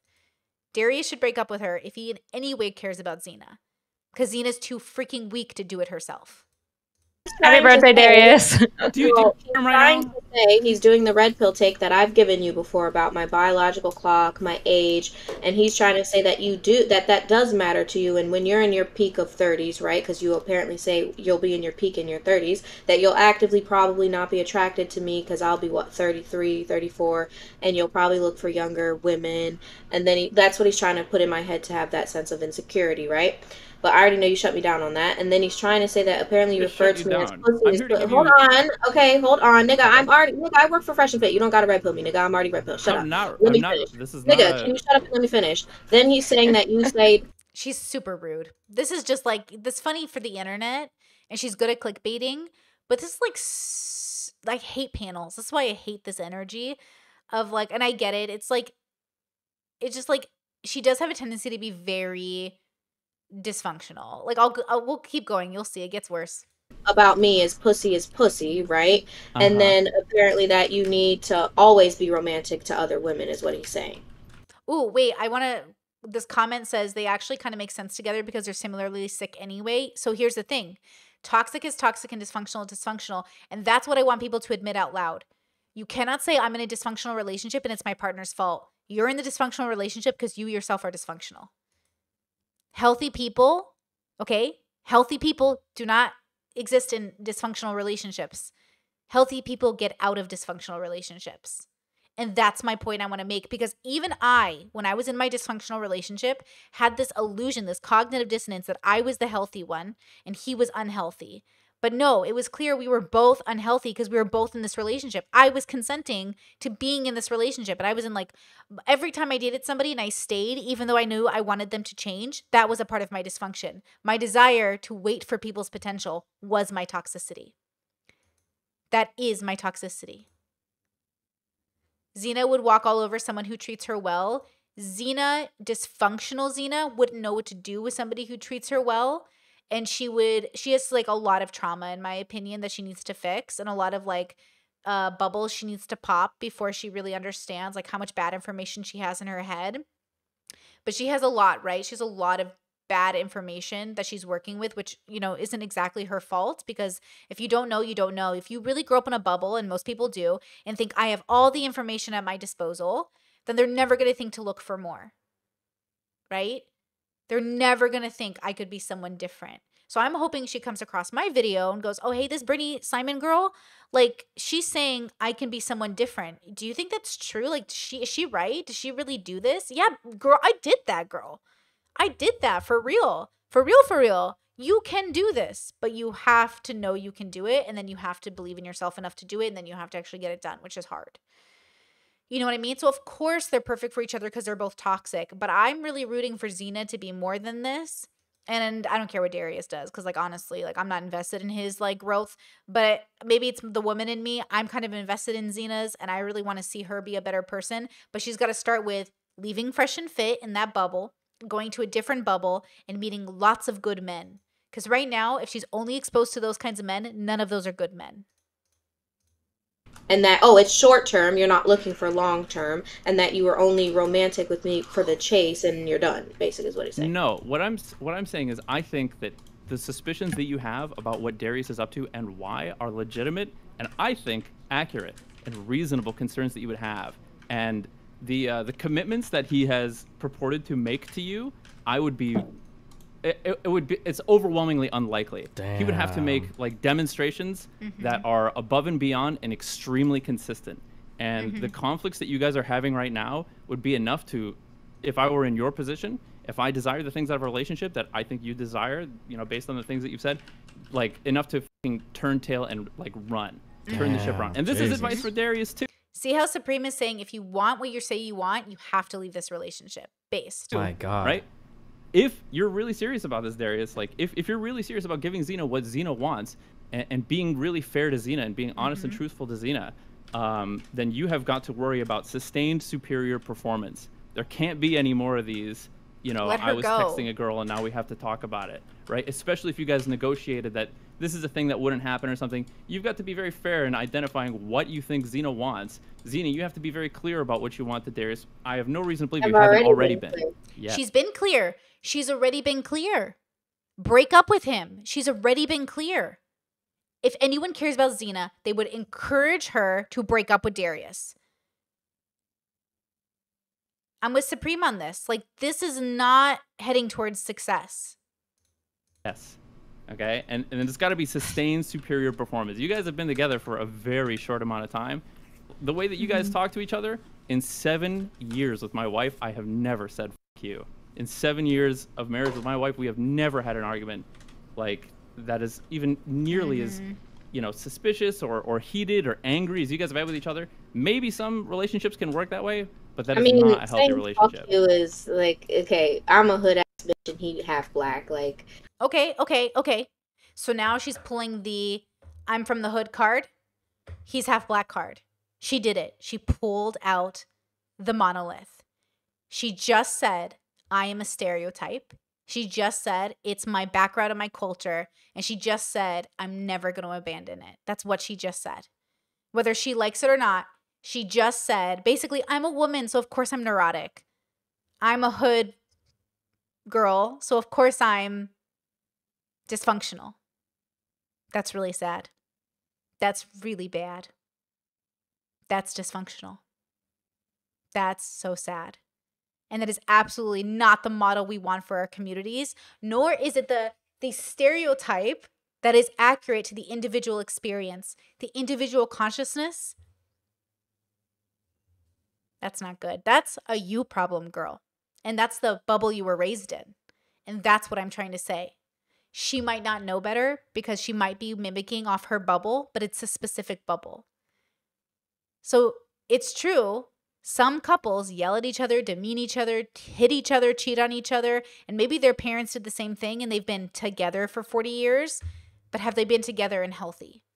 I want together and healthy. I want healthy relationships. I do not want to rely on allowing bad behavior because it's culture. I think culture is a great reference to like understanding it, but then saying, let's break generational curses. You ever heard of that, Xena? Breaking generational curses? Because you got a lot of them, girl.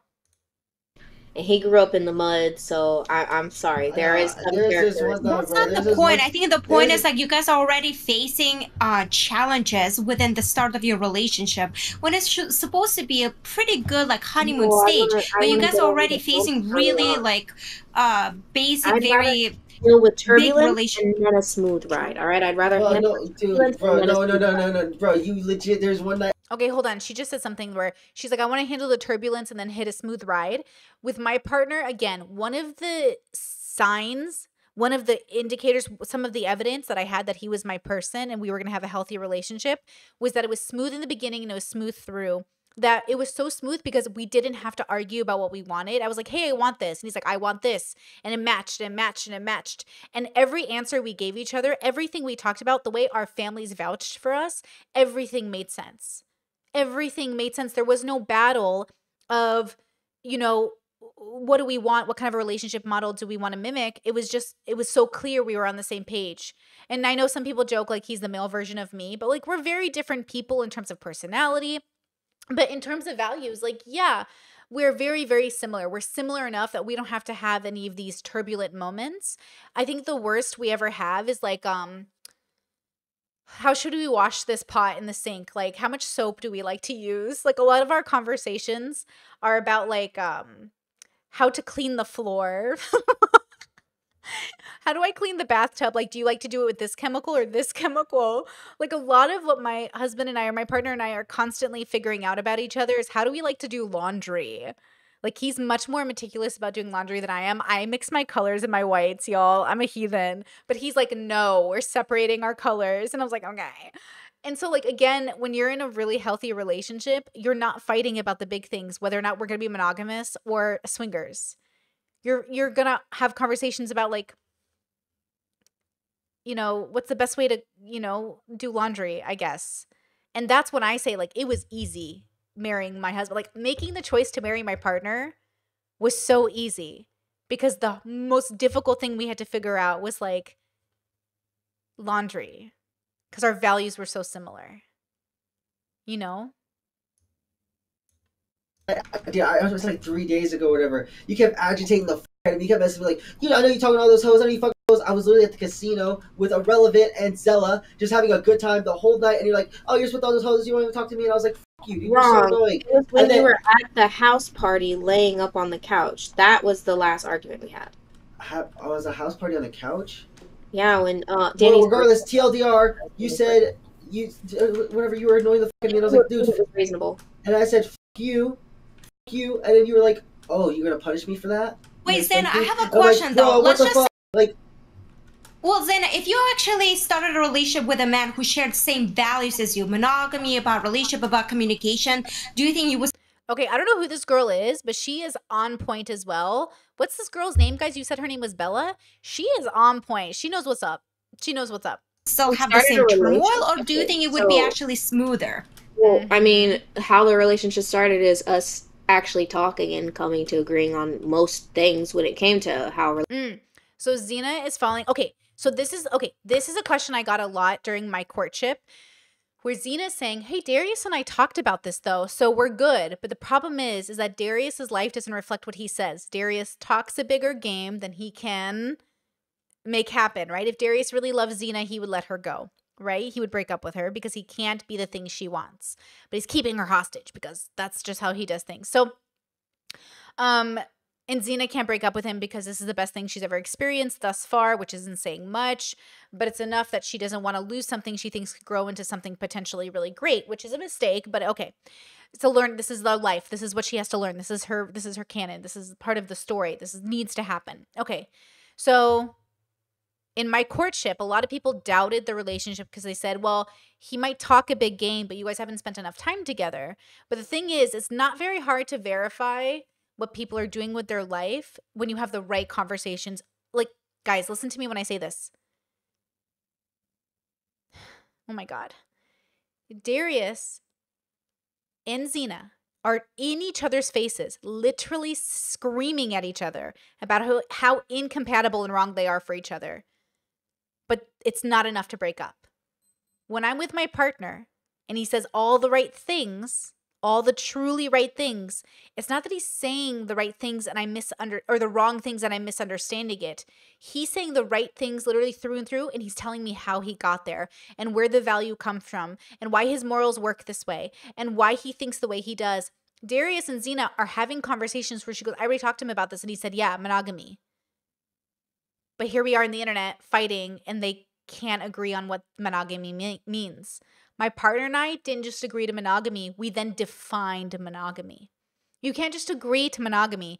You have to then define it. What does it mean? Down to how long you spend time with your siblings or friends. Like, I'm definitely one of those people that when I'm in a relationship, I do become more of a relationship person. My siblings are the same way. My parents are the same way. Yeah, we love our friends.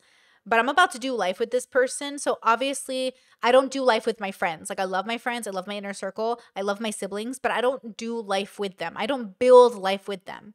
I build my life, and then my life and their life intercept on occasion, and that's really exciting.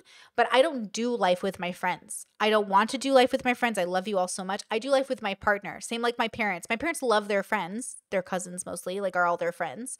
And we love our people. We want to see you. But, like, we're not building a life with you. We're building life with each other. So again, when you're talking to a person, it doesn't matter how long you've been dating. It doesn't take long for a person to tell you who they are. Darius and Xena are telling each other over and over again who they are, and neither of them are accepting it. Because if either of them could listen to one another, they would say break up. And that's the thing I'm going to do. I cannot believe Kyla or Bella's kind of doing it and Supreme is doing it. They're the only two people that are saying break up, basically. Why isn't Kyla saying break up? Probably because she doesn't want to get into their business, honestly, fair. I will get into your business. Break up. Not compatible. If I was a matchmaker, send me a match. This is not the match. If I was a matchmaker and I put Xena and Darius together, y'all should fire me and give me 0 stars on Yelp. Are you listening to yourself? If this was a matchmaker's job and she paired up Xena and Darius, would this not be a fail of a matchmake? What are we doing? What are we even talking about? Relationship should be formed, actually. That's kind of what I've been doing. It doesn't seem like you guys are in agreement about basic stuff. Basic stuff as in there's things that I'm bringing up that I don't think he realizes were, in a sense, not normal for most people, yeah. But as far as, like, for example, like I said, we've had the talks about the exclusiveness and stuff like that, and long-term and all that. Most of the stuff we've had talks about when it comes to even deciding to be in the relationship, we did come to, like, we agreed with, and that's why. They might have agreed to it, but I don't think any of them were agreeing to what they thought they were. Otherwise, we wouldn't be here. Why are we having this conversation now if we agree to the same thing? So again, this is when you know you're getting played. You're getting played by your cognitive dissonance, or you're getting played by the person you're talking to, but you're not on the same page. I was like, okay, I think I can be in a relationship with this person. But seeing more things in, like, his nature, I'm like, I feel like I am coming to understanding, which even Relevant said it too. I'm like, I don't think, even though he agreed to monogamy and stuff like that, I just feel like he would want to at least sleep around. And my only thing that I've been saying is I just don't want the romance factor. See how she's doing this thing where she's projecting onto Darius, like, you do want to sleep around, don't you? And Darius is probably like, well, maybe, like, I want to be a swinger, so kinda, but also, like, I just want to be affectionate with my female friends. And she's like, no affection with your female friends. You guys are just not on the same page. It's not that deep. But I'm just feeling like, okay, I feel like he just wants to sleep, like, that's just him. Like, he just wants to sleep around. I think if your partner is saying something and you can't trust it 2 weeks in, I think that's, like, a really big flag to me, right? I can't trust it. I feel like you're not taking him at his word. You're just not taking him at his word.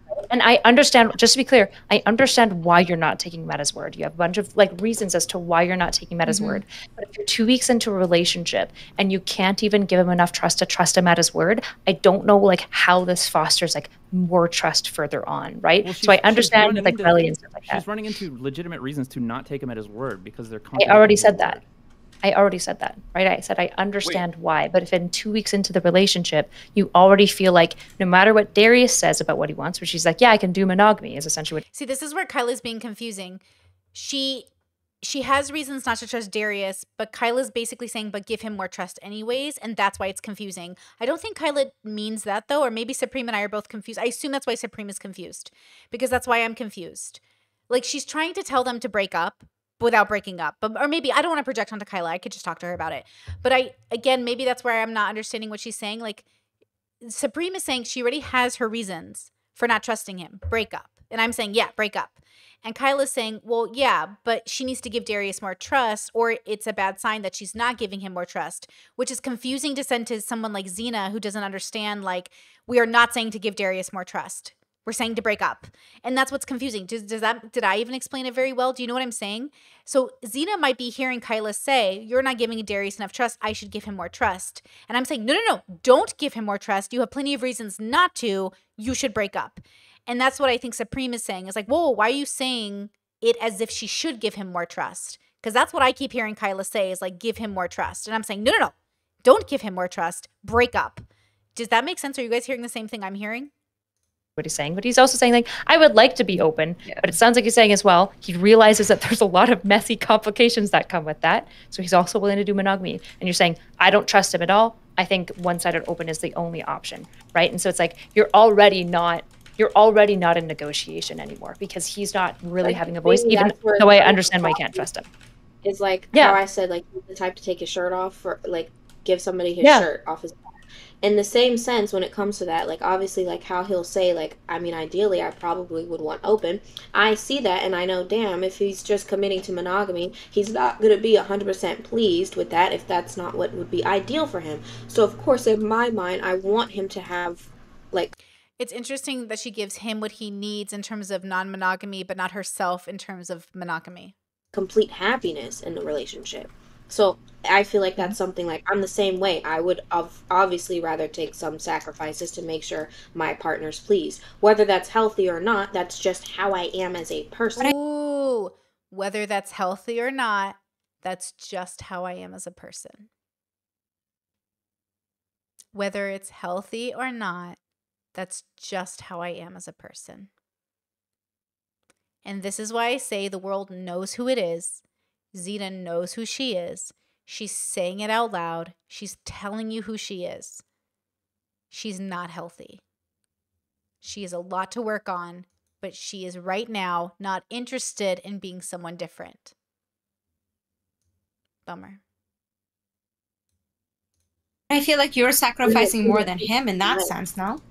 Well, if he's saying he wants to be monogamous, he's gonna sacrifice that happiness. So that's where we're butting heads, where I'm like, no, you could fuck bitches. No, I'm gonna be monogamous for you. So I don't know if your conversation is like, you guys aren't at the stage in your relationship where you're talking about openness. You're at the stage of a relationship where you're trying to negotiate trust. You guys are at like the very bare basics of like relationship negotiation right now. So like you guys are talking about open versus closed, but you can't even trust what he's saying to actually hold weight, which might be his fault, but it also might be your stuff. It's probably a combination of both, which means we have to back the whole bus up and go, we probably need to talk about why we can't trust each other in what we say. Because like, how do you negotiate anything with your partner? Like if your partner says, I'm committed to this, and you go, I don't believe you for shot, right? Let him do whatever the fuck he wants, and then if there's issues, anybody and everybody's getting the fuck stabbed. It's that simple. That's my nigga. I'm not letting him go. That's the final resolve of the situation. He's mine. He's mine. He's mine. He's mine. Nobody can have him. I'm keeping that man. If he's gonna fuck bitches, he can. The second they get too comfortable, I'm gonna be right fucking behind him to slap a bitch silly. That's it. That's my declaration. You could clip it. You could send it to every hoe. That's it. I think that's it. We finally settled it. That's it, bro. He's gonna do what he wants to do, and I want him to do what he wants to do. Moral of the story is, he is mine. Good job, guys. What do you want, Letterboxd?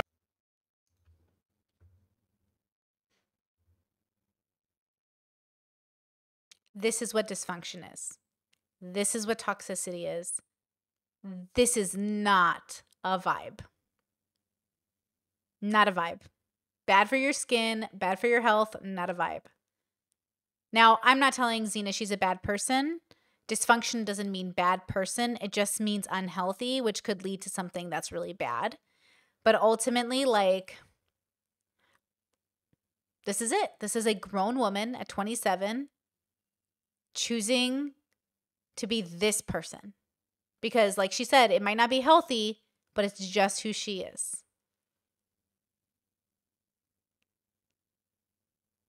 When you're dating people and you say, I want this relationship, you can have it, but you gotta believe you can get it in the first place. She literally said, I want monogamy, but I don't think it's possible, so I'll settle for this. Or she's saying, Darius can do whatever he wants, and secretly she's hoping that he just naturally chooses to be with her.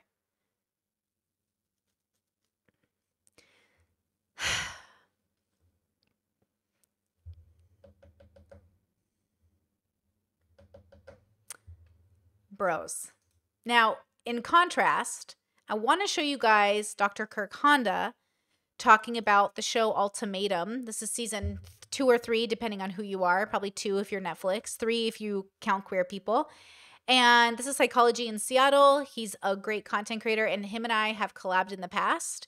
And he's reviewing Ultimatum, the show. You don't need to know the context of the show. I just want to have you guys listen to him in contrast to the group we just listened to.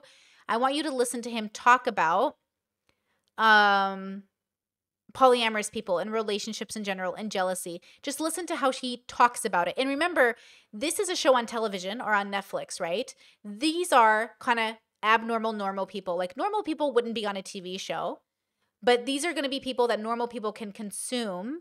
And none of these people are talking about having open relationships or having a one-sided relationship or all men cheat. None of these people are like, all men cheat. That is such a weird fresh and fit bubble. That is such a weird manosphere bubble on the internet where they're like, all men cheat. Like, what are we talking about here? Okay. Lots of men cheat. Lots of women cheat. Lots of people are trash. We get it. Lots of people are dysfunctional. Not everyone needs to be that way, but you've got to first admit, like, you're dysfunctional, which in some ways she did.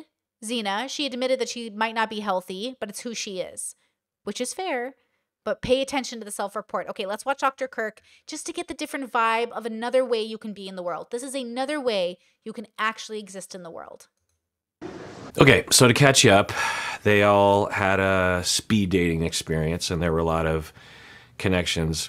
It's always interesting to see that because they connect over some pretty, what I would say, superficial things. Now, their dates with each other, where they're mingling by the pool and that sort of thing, is a lot longer than the edit that we're seeing, so who knows. But also it seems, based on previous iterations of the ultimatum, it seems like for a lot of them, they're just think about the situation. You are now dating, because there's 4 available people, right? Because your spouse is not available to you because you're now exes.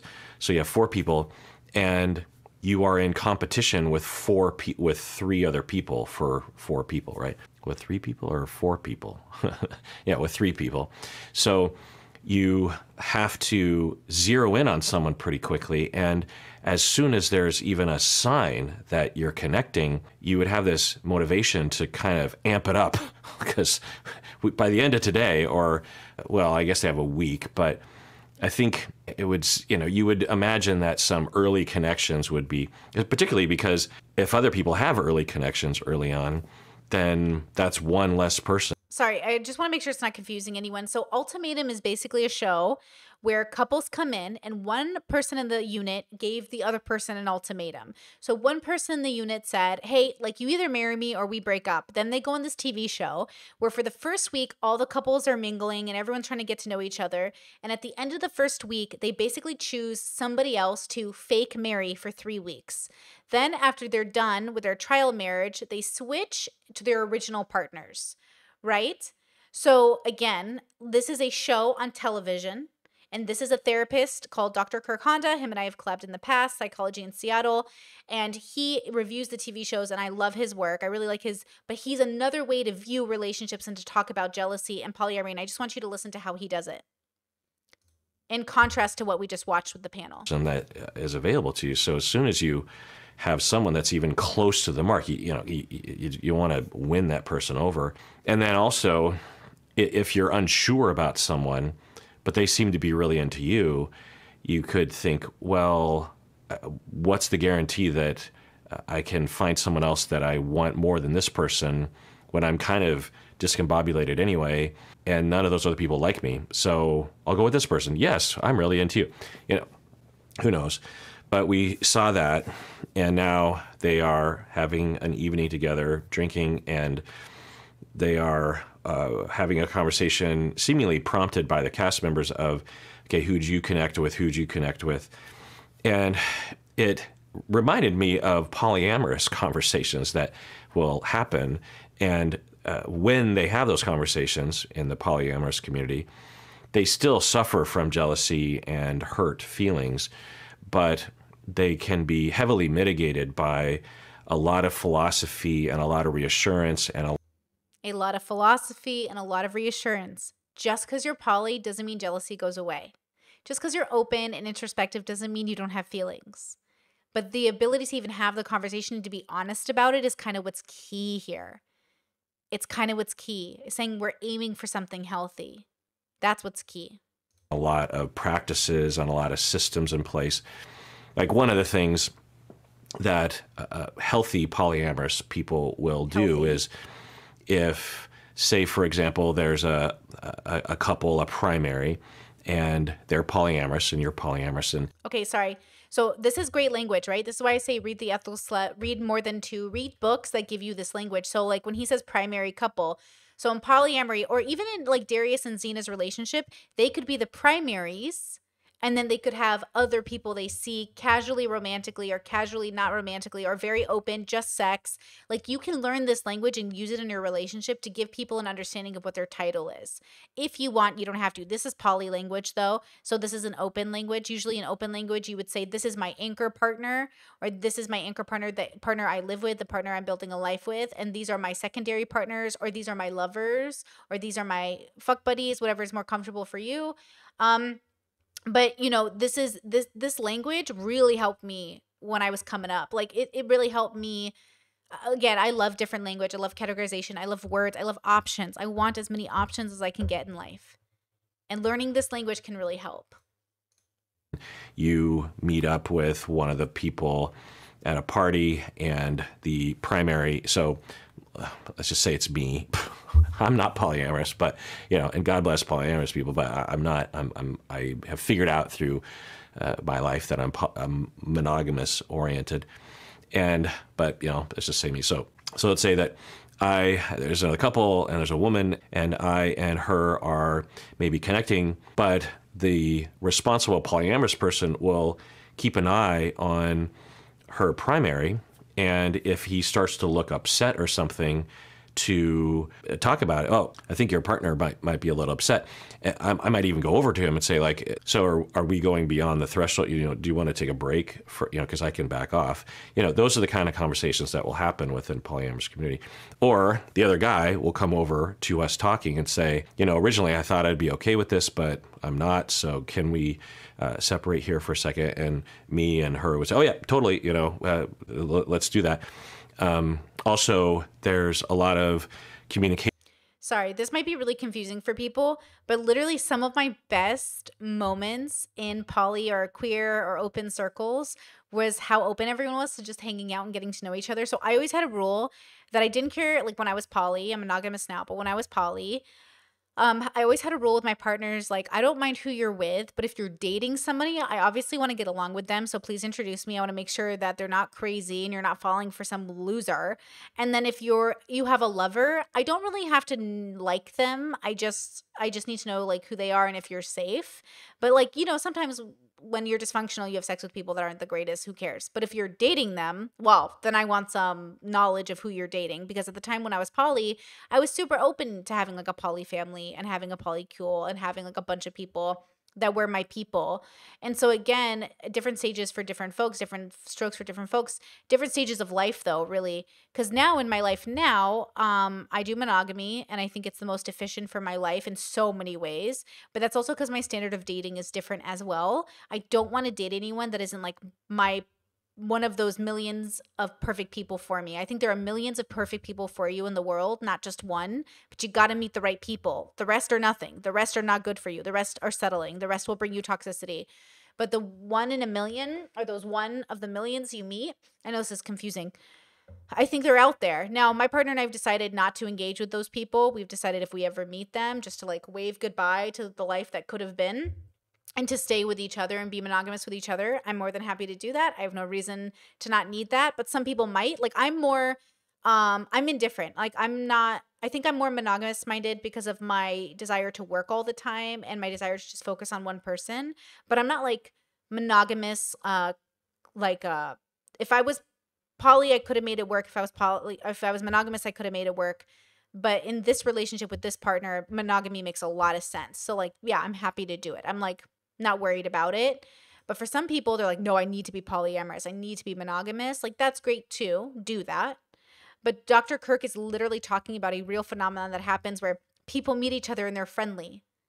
Like Xena is like, oh, I'll slap a bitch. I'll like, she's being so mean to these potential women that might know Darius, that's the irony of it all, is that imagine a world where Xena could actually just meet these women and be fine with them and treat them like a person. Imagine a world where Xena could say, hey girl, I know you're into him. I hope you guys understand, like, friend or lovers only, not anything more. And then the girls would be like, oh yeah, for sure. I respect boundaries. I remember when I was in a polyamorous relationship, the girl came up to me and said, hey, I hope it's okay. I want to sleep with your boyfriend. And I was like, for sure, get STI tested, make sure you have condoms. Let's talk about boundaries. And we just made sure that we were good with each other, and then it was fine. And it was great. Like, it was wonderful. But if you don't have those tools, you won't know it's possible. And this just sounds so foreign to people. Like, Fresh and Fit come from a bubble where, like, men and women can't be friends. Like, I don't even know what that means. You know what I mean? For the record, I did not burn the bridge with Destiny. Destiny burned the bridge with me. Thank you, commenters. Like, I appreciate the narrative that's going on the internet, but, like, I didn't burn the bridge. For the record, I don't need to burn the bridge. I'm fine having friends that are different from me.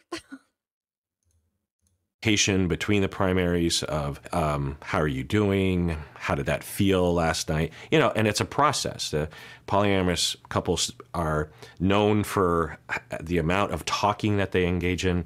The joke is that what's the difference between swingers and polyamorous people? Swingers have sex with people, and polyamorous people talk about having sex with people. Why does he know that? Why do I know that? Why doesn't Xena or the panel or any of the people asking Xena or Darius, do you want to be open or poly? Why don't they know the difference between swingers and open? They almost sound like they know the differences sometimes. But then they kind of sound like they're saying it's all the same thing. And that's what's crazy. Like, these are different things. Swingers are interested in swapping partners, having sex, having a good time. Polyamorous people are interested in dating multiple people at the same time. Open poly is when you're open to dating multiple people at the same time and having lovers as well, which I did open poly when I was doing polyamory, and I did hierarchical poly when I was doing poly. So I had a primary, and then I had secondaries and thirds, and then I wanted multiple primaries. And now I do monogamy because that works better, and a monogamy that never involves myself with other people. So we're not monogamish, we're monogamous. Like, I won't kiss somebody else, sleep with someone else. He won't kiss anyone else, sleep with anyone else. Like, him and I are purely for each other, nobody else. But we love our open relationship friends. I love my open relationship people. I have so many poly friends in my life who have amazing relationships with their people. And it always comes down to how much talking they do, communication, and actually following through on your words. And, that's not necessarily true. But the stereotype is somewhat true that to be polyamorous, you have to talk a lot. And typically, at least anecdotally, in my experience, these people are pretty high-minded and sophisticated regarding emotions and jealousy and connection and attachment and needs and sexuality. Because they have to be. Look, if you're in a polyamorous relationship, you can't just be like, I'm going to cut a bitch. I'm angry at her, blah, blah, blah, blah, blah, like Xena was doing. You can't just be violent towards people because you're polyamorous. What are you doing, right? Like, in a open relationship where she's letting her boyfriend have sex with other women, like, what are you doing, Xena? But I get it because that's all they know, right? That's what they think loving someone is. That's what they think possessing someone is. That's what they think is healthy or not healthy. Sorry, Xena actually corrected herself and said maybe it's not healthy. That's what they think they have to do because they can't do anything else. Duality and acceptance of themselves and other people.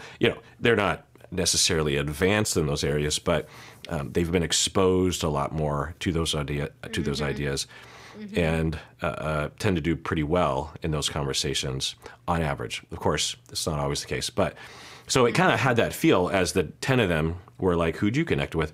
In a polyamorous world, that would be a pretty normal conversation. Again, there might be some pain and some jealousy, of course, but I don't think any of these folks are polyamorous or right. At least have been exposed to the philosophy. Exactly. See, the philosophy. When you do red pill, that's a philosophy. That's a sense of self. That's not like a version of knowing for the consciousness that you are. There is that's what I'm trying to sell you guys with my content. I'm saying you have so many options. You have so many options. The moment you tell yourself, well, that's just how the world is. Pause. The world isn't you. I'm asking you how you are. I'm asking you who you are, not the world. For looking at her name, Lisa and Brian. Brian was connecting with, I believe it was Raya and Ryan. And so there was some discomfort for Lisa. I'll get the names in my head eventually. And then she was upset and walking away from the group. I mean, she wasn't walking off in a huff or anything, but she seemed to be... This episode gets crazy, this next episode. So this show is so funny. Here's ultimatum. This girl literally signs up for it, puts her boyfriend in a position where she's like, hey, you're going to date somebody else, and then you're going to make a decision of whether or not you want to be with me or not. He ends up finding this other girl attractive, and then she gets so mad, she physically assaults him and yells at this other girl, and I'm like, girl, get your shit under control. It's so funny what people will put themselves through just to prove that they're in a bad relationship or whatever. I don't know if they're still together because they ended up having a kid. I don't know. But that's okay. That's all I wanted to show you from that. Stuck in my head, in real life I'm in bed. My belly's being fed and I'm okay. I'm just fine, yet all I do is whine. Not to you in my mind, cause I know I don't make sense. I've been nothing but blessed, so why's my life a mess? Please tell me, cause I'm sick of thinking. Yeah, I'm sick of reaching out for the truth and living life as a fool.